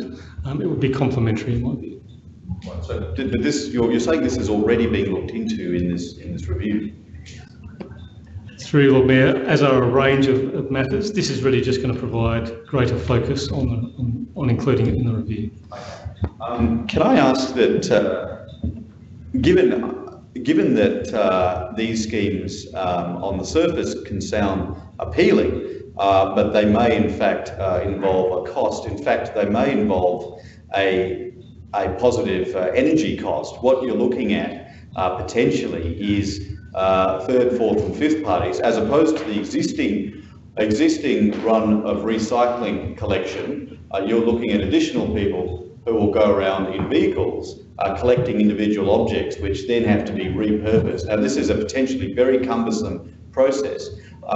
Given that this sort of additional procedure can involve not only a financial cost, but can involve a net carbon cost, will the administration at least undertake to address that element when providing their report on this proposal? Theo? Through you, Lord Mayor, yes, we'll certainly take that on board and provide it so we have a complete and informed position. Yep, so you undertake to provide whatever assessment you are capable of at that level of the additional financial cost, especially considering if we are considering subsidising such a scheme, what the additional financial cost would be and what the additional carbon cost would be, energy cost would be in such an additional scheme. Yes, yes. Great, thanks. Thank you, members. If not, I'll go back to Councillor Simms to sum up. Thanks, Lord Mayor, and thanks everybody for their comments. Look, in response to Councillor Abrahimzadeh's point about the loop in Adelaide, yes, I am aware that there is an organisation. My understanding is they're more of an advocacy organisation rather than a service delivery organisation. And so this motion, if passed, would give us the opportunity to bring this kind of a business model to Adelaide. And I'm not aware of any city in the country that has a scheme such as this in place. As I said before, it has operated in cities around the world, Paris, Brooklyn, New York, but I'm not familiar with any Australian cities that have something like this in place. So it could be a really exciting point of difference for Adelaide. And as Councillor Hyde has said, really cement our place as a leader in not only recycling, but reuse.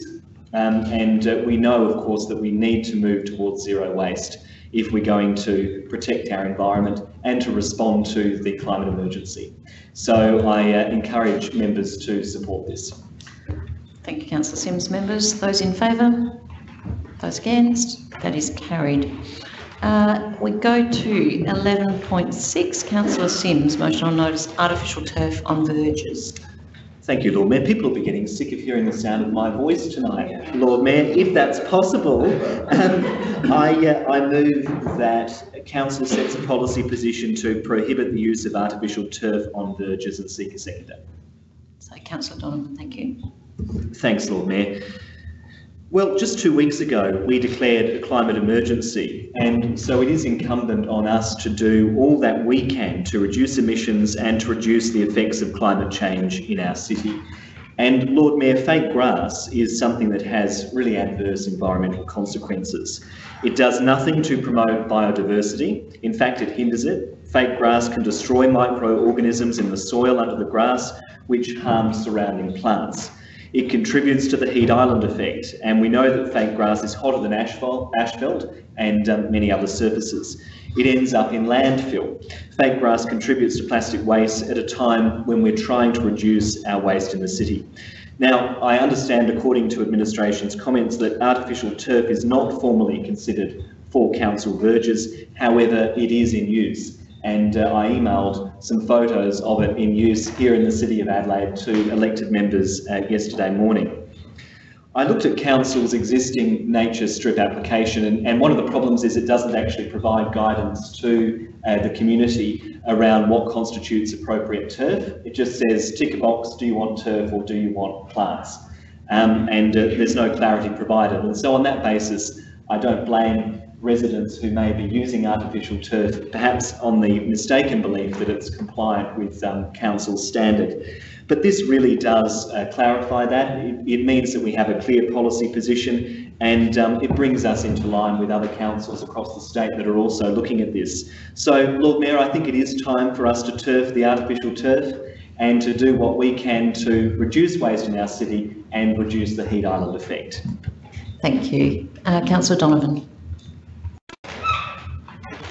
Thank you, Lord Mayor. Only to add to Councillor Sim's comments that in addition to reducing the heat island effect, it does also contribute negatively to stormwater management, and that is one of the other areas in which we are aiming to reduce our urban climate is by enhancing any kind of surface material that will support greater water absorption and therefore better stormwater management. So I think it's a sensible suggestion. Thank you, Councillor Donald. Councillor Hyde? Oh, sorry, it must have been Councillor Kouros was a question.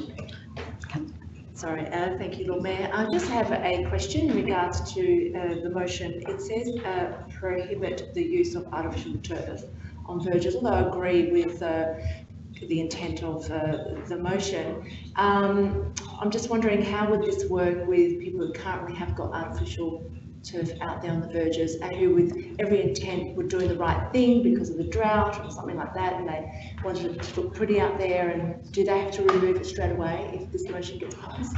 CEO? Through Lord Mayor, I would have taken that to be a future statement. So anyone looking to install turf, I think that's what the councillor is looking for. So it would be from this time forward. Yeah. Okay, thank you. I have Councillor Kerr. Oh, sorry. You have satisfied, Councillor Kerr. Sorry. I'd like just to be clarified. I'm a bit confused. What verges? So, question to administration: what is the extent to which verges, if you can say roughly, currently are watered by the City of Adelaide and or watered by residents themselves? CEO. Through Lord Mayor, that's something we may have to take on notice, unless Clinton, you can help us. No, we'll seek to provide you that information in due course. Look, some guidance in some shape or form would be very useful, because I'm going to fall on either side of this, depending on a rough understanding. I mean, I was under the understanding that most verges are watered by the City of Adelaide, that it is not a cost to the resident. But if I'm wrong, CEO. Yeah, through Lord Mayor, I think it's a mixture between private watering and council watering. Does anyone have any idea what a rough percentage would be? Is it most? Well, it is important, Rob. We're considering the reason. I can answer that. Do you want me to? Yeah. Centre Road. On your indulgence. Centre Road plantings are generally watered by the City Council. Verges are something that are freely put in by the City Council. The watering system is partially put in by the City Council, and all verges are watered by the householder. Okay, thank you. I was going to speak completely in favour of this motion. I was under the impression the vast bulk of verges were actually paid for by the City of Adelaide.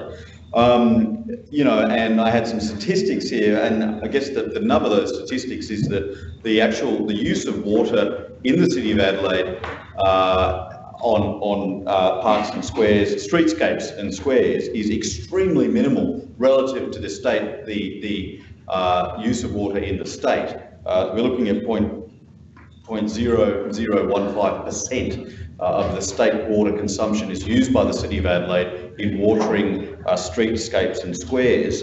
I do think there is a problem here because we are looking at an additional impost. There are maybe those residents who, you know, it's difficult for them to set up watering on verges. This may be something that is just makes life easier for them. So I'm wondering, okay, an amendment. If we on the end of the final sentence, unless exceptional or pecuniary circumstances warrant. No, that's not gonna. It's not gonna happen. No, you get my thinking here. So let's try. I'll stop there and let the chamber reflect. Thank you, Councillor Kerr. I've got Councillor Moran. Yes, I wasn't going to speak, but once again, Councillor Kerr has forced me to rise to my feet. I've never heard anything like it. What happens when you apply for your verge? You have a choice. You can have ground rubble, which is actually quite attractive in a sandy colour. That's if you don't wish to water your verge. There are also a selection of water-wise plants for people that don't want to have a lawn.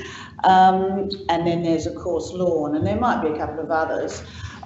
This is an area I know quite well because I actually moved the motion that brought artificial turf in, and we did all the walkways along King William Street with artificial turf and North Terrace, middle of the thing. That was was in the drought, as Helen pointed out today, and it was also that it reduced the health and safety of our gardeners having to work in the middle.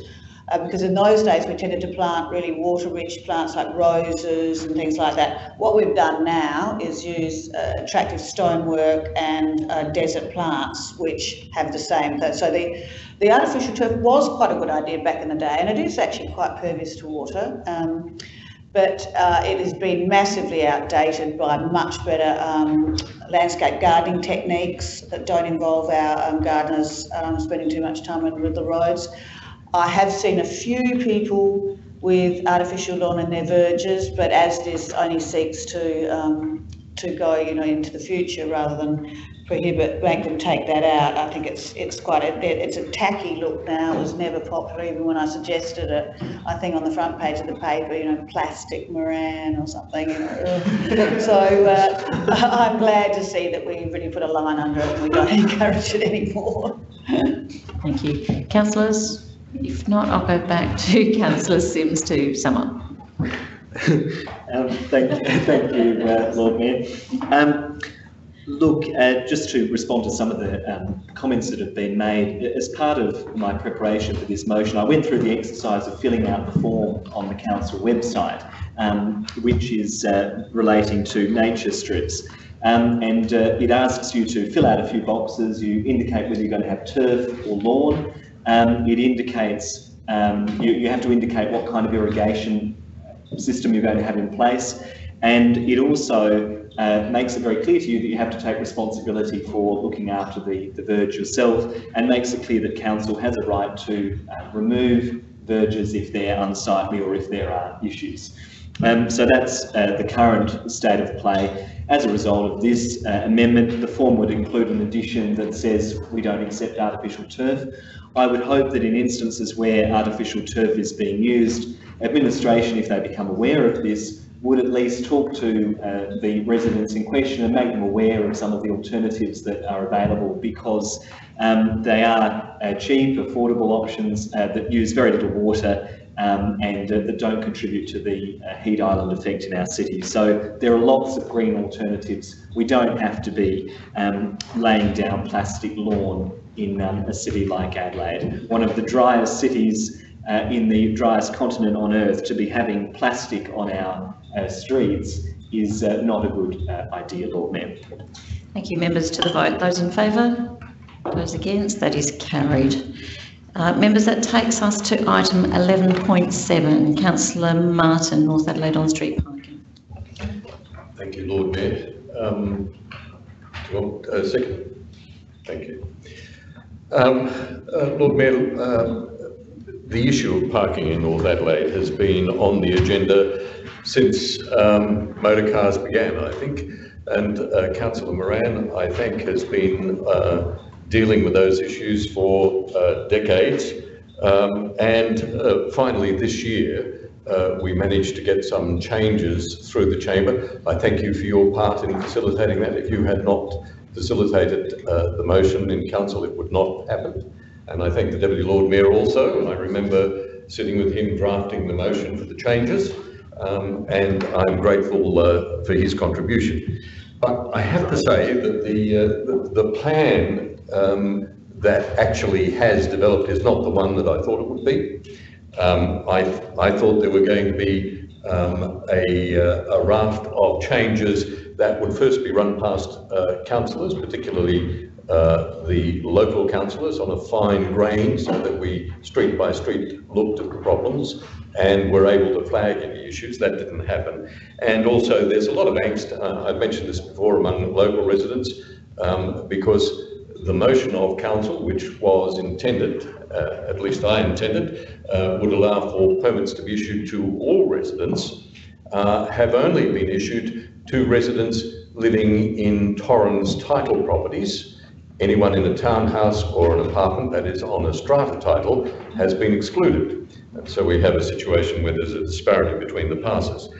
But look, none of that really detracts from some of the issues that have been created for other people, including nurses.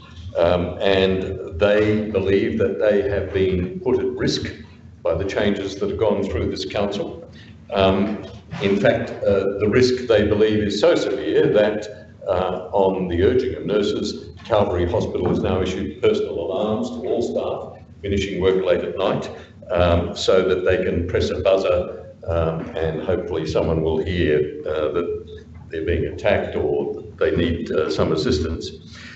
Yesterday, Councillor Moran and I spoke with a number of nurses, and the motion here before the council represents a summation of the broader picture, but specifically they raised issues with us that they would like addressed. And look, I am told that nurses are watching this, God help them, this broadcast of this council meeting with some interest. And Libby Green, who, as you know, has created a Facebook page, is hanging on our words to make a Facebook post on what the outcome is.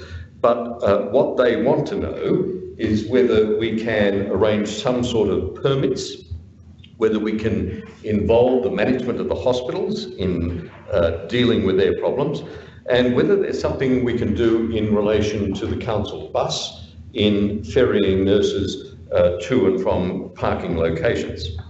They also want to know what we can do about addressing, may I have a minute, Lord Mayor? Yes. Thank you. What we can do to address the issue of parking for shift workers, nursing staff at the Women's and Children's Hospital, who they say isn't functioning properly. In fact, the outcome that council negotiated with the hospital with a consultant has now lapsed, and that nurses are not able to park their vehicles close to the hospital.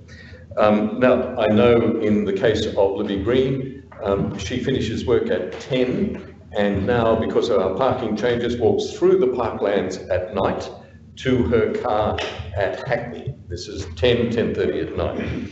Now, these women and men, but mainly women, are anxious that we find a solution for them, one that doesn't wait until the workshop, which is scheduled for next week, but one that starts tonight with a view to us finding a solution for them in the next few weeks. There are other parties who are waiting, and if I can just finish by saying, I have been told by the nurses that Suburban Taxis is waiting to offer free shuttle services to any parking area that we nominate, but it needs to happen quickly in order to give those nurses some comfort. And I do ask members to support this. Thank you. Councillor Moran, did you wish to speak?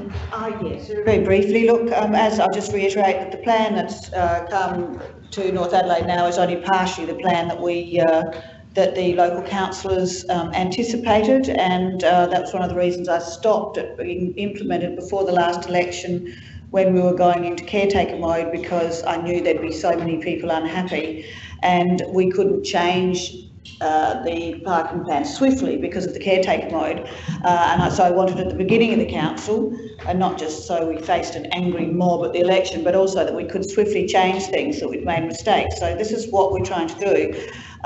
This links in with the parent permits that council resolved to look at for the women's and children's. The nurses need us to help now, and because we have successfully got rid of most of the park and rides, we have more room on our streets. So we can help here. Phil and I learned quite a lot meeting the nurses. We'd always imagined it was the night staff, but it's not, it's the evening staff. We also learnt that as cancer nurse. We also learned that the solution we'd put in place at the Women's and Children's Hospital car park, which worked very well, which was getting administrative staff out, getting the afternoon staff to park in McKinnon Parade, has been changed, and now it's just completely clogged and nobody can get into it, parents, nurses or anything. The administrations of these hospitals let their nurses down in that the Women's and Children's has repeatedly asked for 2 more levels on its car park, which it desperately needs. Of course, the Memorial Hospital sold the car park to the Women's and Children's, so therefore didn't give any of their nurses a chance to park there then. Calvary has built a whole row of privately owned residences on the place that they were supposed to build their car park. So the hospitals, in my opinion, have totally let down their nurses and then turned around to the City Council and said, well, make car parking spaces. We've been pretty good, if anybody wants to criticise us too much. Basically, we turn a blind eye to Calvary parking in our golf course car park. But this is just not good enough. Now, the final straw has been the tightening up of our on-street parking, which, as both Phil and I told the nurses, will not be undone. We will not go back to the state of play where we have unlimited areas in our suburbs. We need to tighten the parking. But then we need to help the nurses. It's not rocket science. Two of these hospitals don't have huge night staff. They're not an emergency ward hospital. The Women's and Children's is staffed completely. You might notice we're just talking about North Adelaide hospitals now. Obviously, when we bring parking changes in to other parts of the city, we'll have to look at Ashford and New Calvary and so forth. But I think that the New Calvary has a good car park. So just because the hospital has let down the nurses, and I share the anger, just so you think, anger with saying, look, it's not our job to provide private businesses with on-street car parks. No, it's not. But these are nurses, they're shift workers, their hospitals have let them down and sold off their car parking. So a simple override permit system or something, as we suggested with the parents. We're not talking about a lot of nurses. Strangways Terrace, the parkland side next to the golf course, the golfers are all gone by then. We could put, as per McKinnon Parade, some parking there. We can do it, but I urge the administration this time to listen to the people that are have intimate knowledge of the parking situations in our area. Councillor Simms. Thanks, Lord Mayor. Look, I will support this motion, but I recognise our administration in a very difficult situation here, because ultimately this is the responsibility, I believe, of the hospital. It's an industrial obligation that they have to look out for the safety of their workers and to ensure that appropriate measures are put in place. That said, I'm happy to support this review.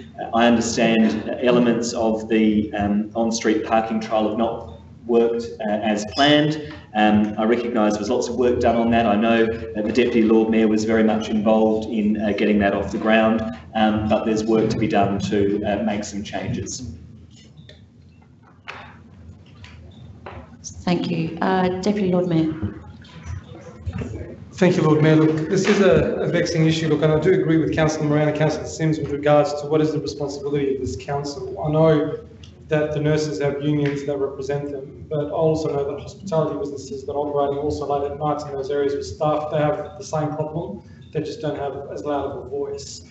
So there is some significant concerns with this, but this is always an issue. Every time we've shifted parking, be it in the East End, be it in the West End, be it in North Adelaide, there's always a level of discomfort and disgruntledness with ratepayers and workers in the area, because it will never please everyone. I'm not going to be supporting this tonight, and the reason I'm not supporting it tonight is because we have a workshop on this and I want to be able to get a full picture from our administration. We've gone through a tough trial. It's been a very challenging trial. We did take into account with Councillor Martin and Councillor Moran's concerns at the last motion that was supported, or the recommendation that was supported to the chamber, and we did listen to the local councillors that understand the area. But even with the local councillors, it's quite challenging to be able to put your finger on a pulse and be able to determine every single issue that will arise as a result of a shift to parking. So look, we've had to listen to this, but I don't want to be patching this up by bringing motions in that are going to solve the Calvary issue. Then we're going to bring another motion to solve the traders issue, then another motion to solve the resident issue, and before you know it, we're back to square one again. So I think it's really important that we look at the feedback from the administration, take the workshop on board, which is on the 17th of September, Tuesday next week, and be able to get a holistic process or a holistic report on everything that's occurred in the last few months with regards to this process, the trial, tribulation, listen to the local councillors, listen to the feedback that's been received, and from there be able to make an informed decision, hopefully with a solid recommendation from council on how we can move forward. I don't think there is ever going to be an opportunity where everyone's going to be happy. I don't think there'll ever be a world where every strata apartment in North Adelaide is going to get a permit, similar to how in the south or anywhere else in the city will be able to do that. I just don't think we'll be able to accommodate that as a council. And this is potentially where our planning rules may need to shift, or we need to look at ways to make sure we enforce the availability of parking spaces when buildings are being developed, if that is going to be a problem for us in the future. But look, I get where this is going, but this is simply just trying to patch up the issue as those concerns arise. I think it's important we take all the feedback on board, including that of the councillors that have engaged with the Nurses Union and other residents and businesses, and be able to bring all that to a workshop first before we make a decision on one. So I'd ask members to not support this, and hopefully on the 17th of September we'll get some clarity on what the way forward would look like. Councillor Hyde. Just a quick question before we start the clock, Lord Mayor. Was administration invited to these talks that were held with nurses and other stakeholders? CEO. Claire, thanks. Well, I wasn't through the Lord Mayor. However, we have been working closely with hospitals in North Adelaide as well as schools in North Adelaide, and we were going to share what we had learned next Tuesday night. Yeah, so, but you weren't invited to this specific meeting? I personally wasn't. I don't know if my staff were. I don't think so. It doesn't sound like. No, they definitely were not invited to that. Thank you for clarifying, Councillor Moran. And therein lies, you can start the clock now, and therein lies one of the issues with this process. I am seriously losing patience with this, and my trust in the ability of some councillors to advocate on this issue has been almost irreparably eroded. This is the third motion in 2 meetings that we've had on North Adelaide parking. This parking reform is really at risk of becoming a Frankenstein's monster, and it seems that everyone is unhappy with it to some degree. But look, I've never been one to really take to homework, but on this issue I did. And my homework has told me, my research has told me that this has been an issue, as Councillor Martin said, for a very, very long time, of course. We had a motion from Councillor Moran, 14th of February 2017, then we had a committee workshop, 20th of June 2017, another committee workshop in July 2017, and another one in November of that year. There was a council report prepared in December 2017 before stakeholder engagement starts on the 21st of December 2017. Another report then 27th of March 2018, committee workshop 3rd of April, council report July 2018, another committee workshop in August, another report in August, and that's before this term even began. Lord Mayor, and of course, yes, I wasn't there, but my research has also told me that North Adelaide councillors, in particular Councillor Martin, had a significant amount of input into this process over that time. And of course, as well, I'm reminded, and I was here for this one, when these changes actually came to council on the 12th of March 2019, it was a variation moved by Councillor Martin that varied the administration's recommendations. And so when we talk about trust being eroded, this motion before us talks to administration's recommendations. It says their recommendations. Well, really, or their parking changes. These aren't administration's parking changes at all. These are changes that have been brought about by councillors based in North Adelaide. And so for them to come now and say that these are someone else's changes, that all the furore that's been caused by this is not their fault, and it's actually the council administration's, well, I would just say that is downright disingenuous. And of course, as well, Lord Mayor, I do object to that. This is a personal attack, and the issue is about nurse safety, not about what I said or did or what the administration. It's not an attack, Lord Mayor. It's a cheap little game he's playing. These are facts. Facts, Lord Mayor, and facts which seconds left, Councillor. which I will have to. I'm going to seek an extension because some of this needs to be said. Because members, when it came to council on the 12th of March, my research also shows me that. Members. Can I have 2 minutes, please? 2? Yep, 2. It's a complicated issue, as you said, Councillor Martin. I am arguing the point. Councillor Rand. I'm telling you why I have no trust. Councillors, please. Councillor Hyde has the floor. Of course, Councillor Martin said, I've worked on this parking strategy, and this is a quote, for the best part of 3 years. This is Councillor Baran, when she seconded this motion. Worked on this for the best part of 3 years. This has taken cars out of North Adelaide, taking the commuter parker out of North Adelaide to give more room for our residents. I want all the unlimited areas to be limited. I deserve to have my name on this motion. And so then we turn around and then actually after the fact, after we throw the baby out with the bathwater, then we want to start consulting stakeholders. Then we want to start consulting hospitals, nurses, their unions, businesses and what have you. This is a clear example of shooting first and asking questions later. And it goes to show what happens when you absolutely bastardize a process that administration has put in place that we should be allowing to run this course. Look, Lord Mayor, if you don't stop this, I'm going to walk out.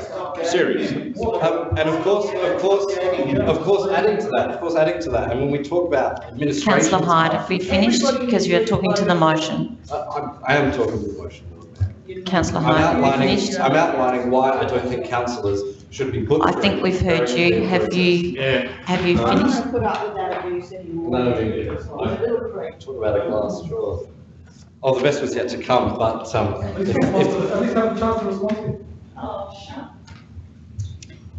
actually, given that the mover of the motion and the seconder of the motion have left the room, I will remove the motion. The motion lapses. Excellent. We will now go, thank you councillors, we will now go to item 11.8. Oh, sorry, members, I've been told we still have to vote on it even though they've left the room. I move the motion to be put. Can I speak to it? No, move the motion to be put.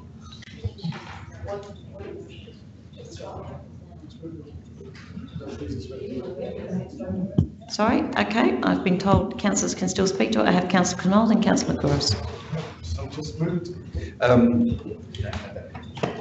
Looking at this, I mean, obviously, this whole situation with the parking has been a major problem. But look, put that aside, because this doesn't help the people that we're really asking who need our assistance and who obviously weren't considered well enough in the process, which is quite obvious. So if we take it a little bit step back and say, rather than trying to create extra permits and things like that in the short term, which is really a lot of work, why can't we undo some and just put temporary stuff up? Because obviously this wasn't an issue before, or there was issues, but but the people were able to work around it. Are we able to just look at the situation, just put up some temporary signs, etc., and then diffuse that?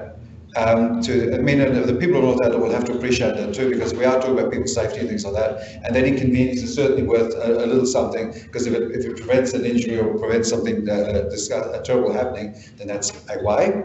Then at least we put that aside, and then we can have our game about how we should be doing this, because it is a problem. Adelaide was designed for carriages and things like that, and a lot of those little buildings are gone.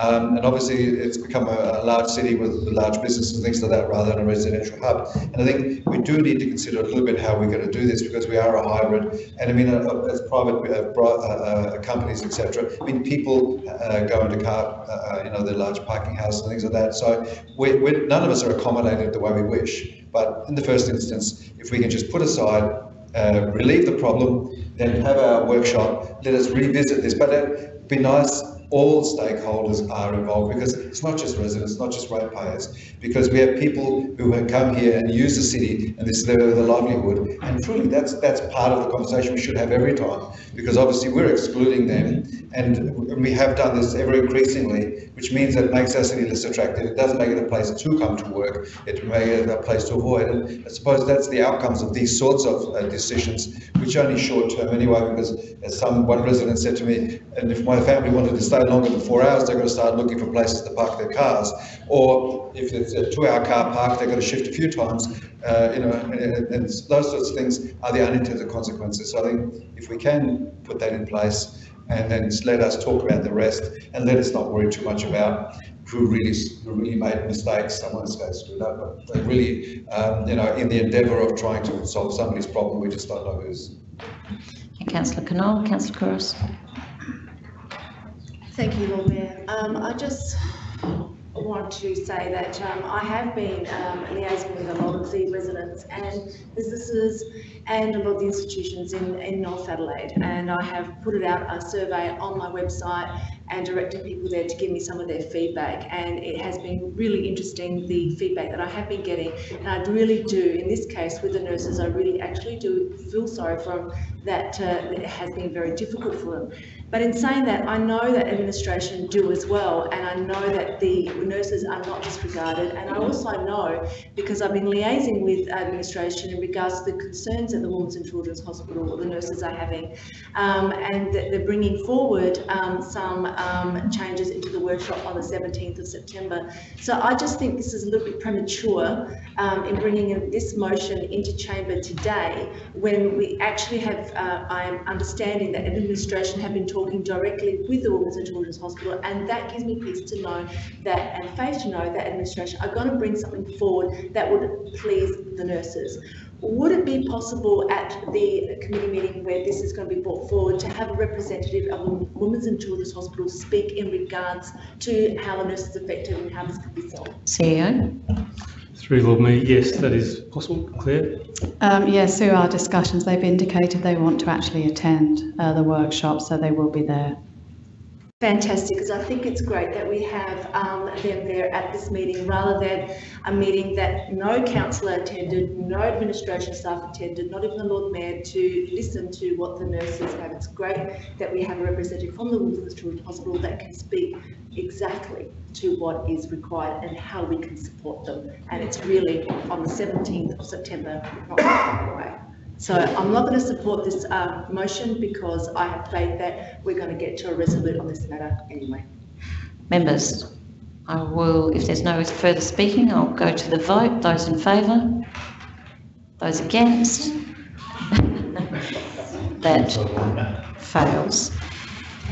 Members, Councillor Martin is not in the room, so we will go to 11.9. Councillor Knoll. This motion, and I seek a second. Sorry, Councillor Abraham said it. Okay.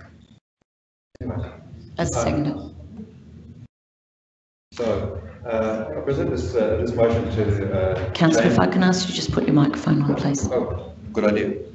I present this motion to the chamber, and this comes out of a few interactions I've had, unfortunately one with the people like in County Youth, etc., who are working on Hindley Street, and who are helping support the police and also support the patrons of the precinct. And I think moving forward from that, during that evening where we had Councillor Abraham today and myself went around with quite a number of politicians from both sides of the state parliament, and they showed us how the precinct operated, how they assisted, and how they were able to influence the precinct. And we went past, and one of the standout places was the fact that there are now 8 shisha bars in the precinct, and that this was a concern for them, simply partially because there was issues with the way they failed to comply with the requirements of the licenses, etc., but also with the actual shisha smoke itself, because the way it was done, and it's open and it's also open to the footpaths, etc., it did create a health hazard, And it's a bit understated because people have a consideration that shisha smoke, because it's in water, has things removed, when truly that's not the case. It only partially removes things. And it is still as toxic as cigarettes, and it can even be more so because of the other sorts of ingredients they do to sweeten it and all of the rest of it. So we looked at that, and I thought, well, it would be worthwhile to present, and that's why it has the two parts. One is, it is about the compliance aspect, and that is which now the administration is looking at a lot stronger to ensure that they are complying with the requirements set upon their licenses, so that they are enhancing the precinct, not detracting. Part of the problem is that in Harley Street, to make sure that the patrons and that are well looked after, that there is an open spaces and people are able to move around freely, you need to make sure that all of the stakeholders there and all of the businesses are looking after the community and after looking at the patrons and things like that. So that's a component. That, with all of our quick wins that we're looking at, trying to put in for them to enable them to look after the street and really improve the accessibility, the movement, and also just the amenity of the place, so that it is a more appealing, more positive environment. And then we now look at the actual shisha smoke itself, and it became quite apparent is that you have these places where they're able to smoke outside.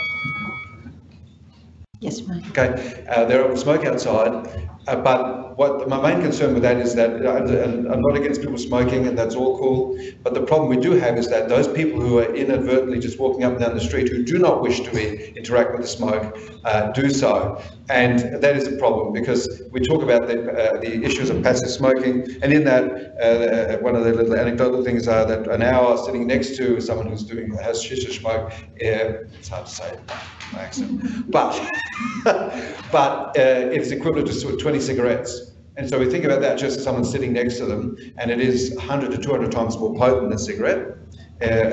So you think about that, and this is done through research. No, I'm running out of councils to look at. But the bottom line is this, is that it's incumbent upon us to see if, for those people who don't want to interact with this smoke, how can we look after them? And that's why the second component is about us working together with state government, because in the health authorities, and I've had correspondence from cancer councils, etc., to work towards minimising that risk. So I put it to them. Actually, Councillor Knoll is supposed to address the presiding member, Yes, rather than correct. Councillor Hyde. Councillor Abraham. Just very quickly, Lord Mayor, I commend Councillor Knoll for bringing this motion in. Some of us might remember there was a time where certain brands were advertised that a GP or a doctor preferred to smoke a certain brand, and it was cool to do that. But I commend Councillor Knoll for bringing this motion to the chamber and for bringing us into the 21st century and putting smoking aside and putting that a horrible habit like that behind us. Thank you.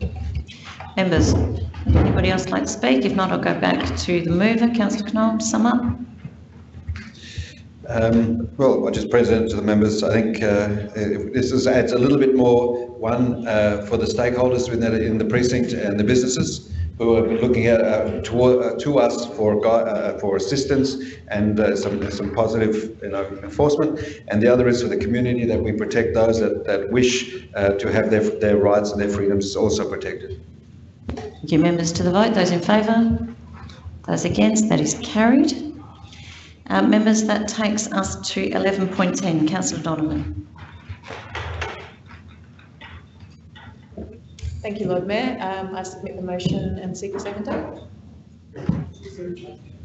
Yes, I should draw attention to a slight variation, which is simply to remove the words highlighted in red as part of the Adelaide Design Manual. So just to clarify, point 3 is requests administration prepare a detailed walking strategy, including a peer review of the walking strategies of other cities, for example, Melbourne and Sydney, to improve Adelaide's walkability and livability. Thank you, Councillor. I look for a seconder. Thank you. Councillor Simms.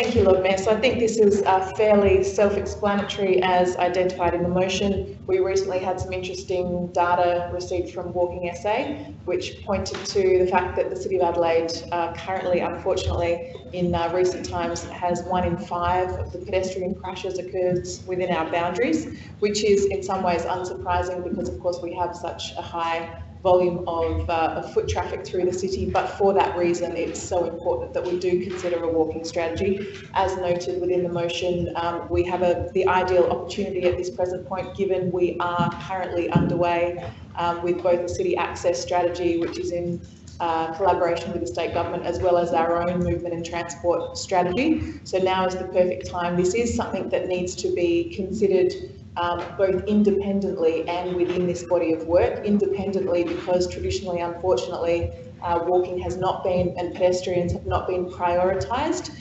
Legacy thinking is to look to the dominant form of transport, which is considered to be the car, considered to be our roads. However, in actual fact, in most cities, and certainly the same is true for the City of Adelaide, roughly 2/3 of trips occur by pedestrians, and most of us do have the opportunity to be a pedestrian, first and foremost, and then we utilise all of our other forms of transport. So this is simply to ensure that pedestrians are highly prioritised, both in terms of their safety, and interestingly, this is also an economic argument in the sense that a lot of the studies that have been put out from around the world, for example, one recent in Auckland, demonstrated that if pedestrians are held up at crossings unnecessarily, it can severely negatively impact on the local economy. And there was one little study that demonstrated that a delay at a pedestrian crossing, a single pedestrian crossing in Auckland,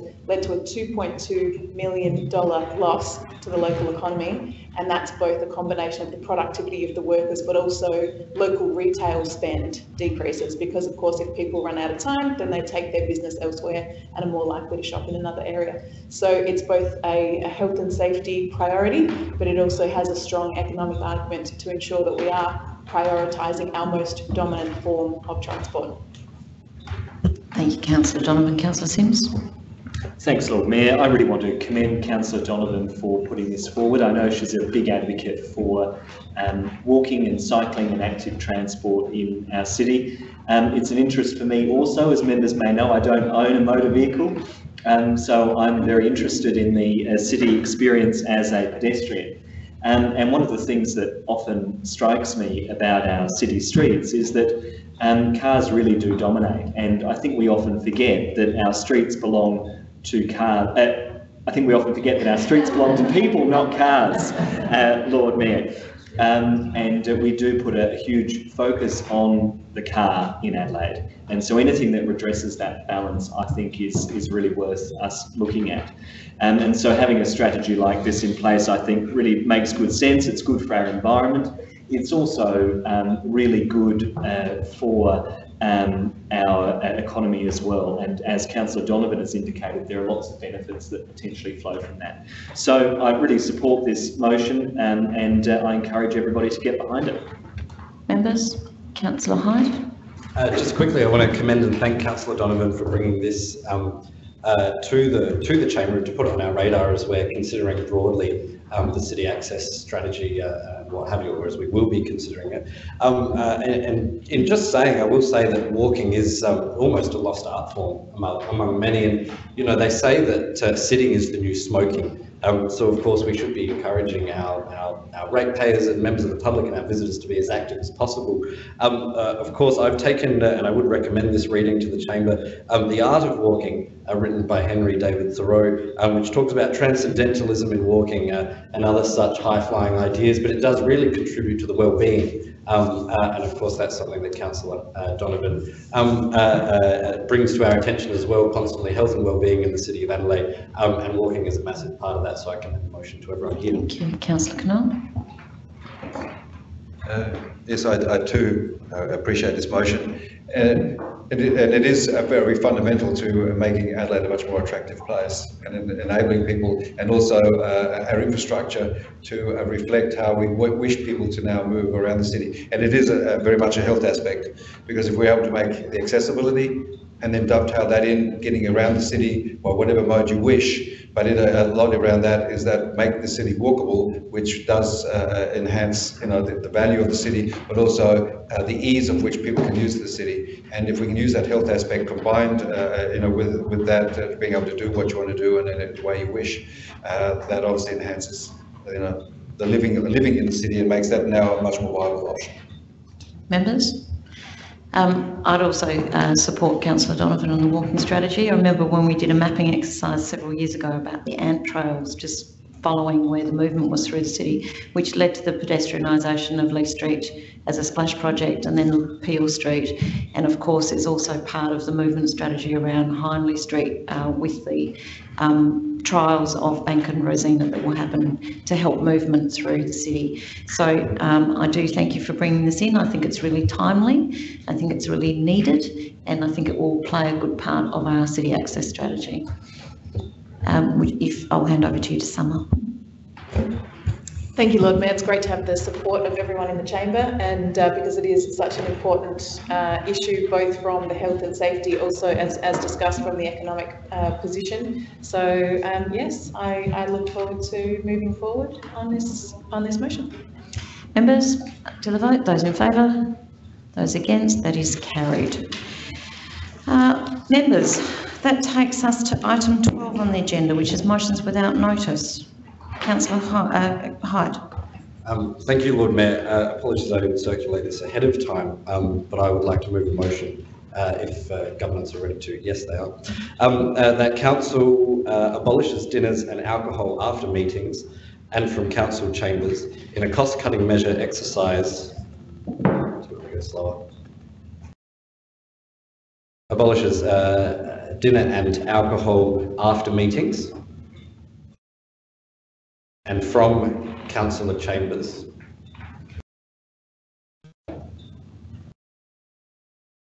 including the members' lounge.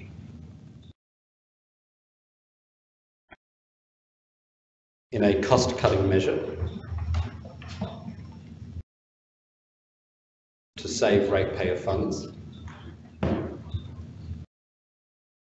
And sorry, that's one, and there is a two. That council use micro-tender processes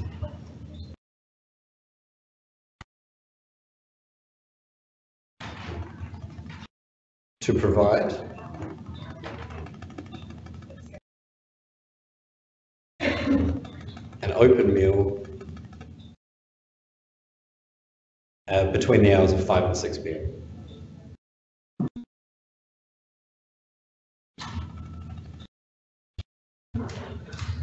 Sorry, point of order, Lord Mayor. How is this a motion without notice at this time? Exactly. Sorry, like I'm just taking advice, measure. Councillor Sims, if you would mind just a moment. So My I'm going to ask for this motion to be put on notice. On notice. My advice is that it is to be put on notice, and I'm happy to take it in next week's agenda. Could I just ask the reason? I don't think there are any financial implications other than saving money.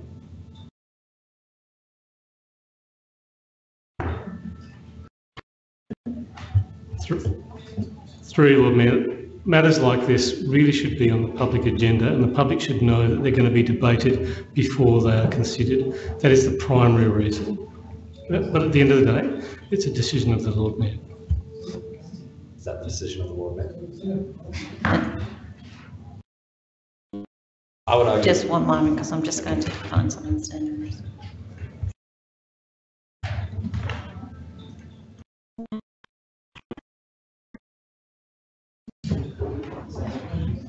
So, just in reference to the standing orders, I'll ask that this goes on notice, and that we'll debate it next week in full with comment from the administration. Certainly. Thank you. Members, are there any other motions without notice? No? If not, we'll close the meeting. Thank you, members.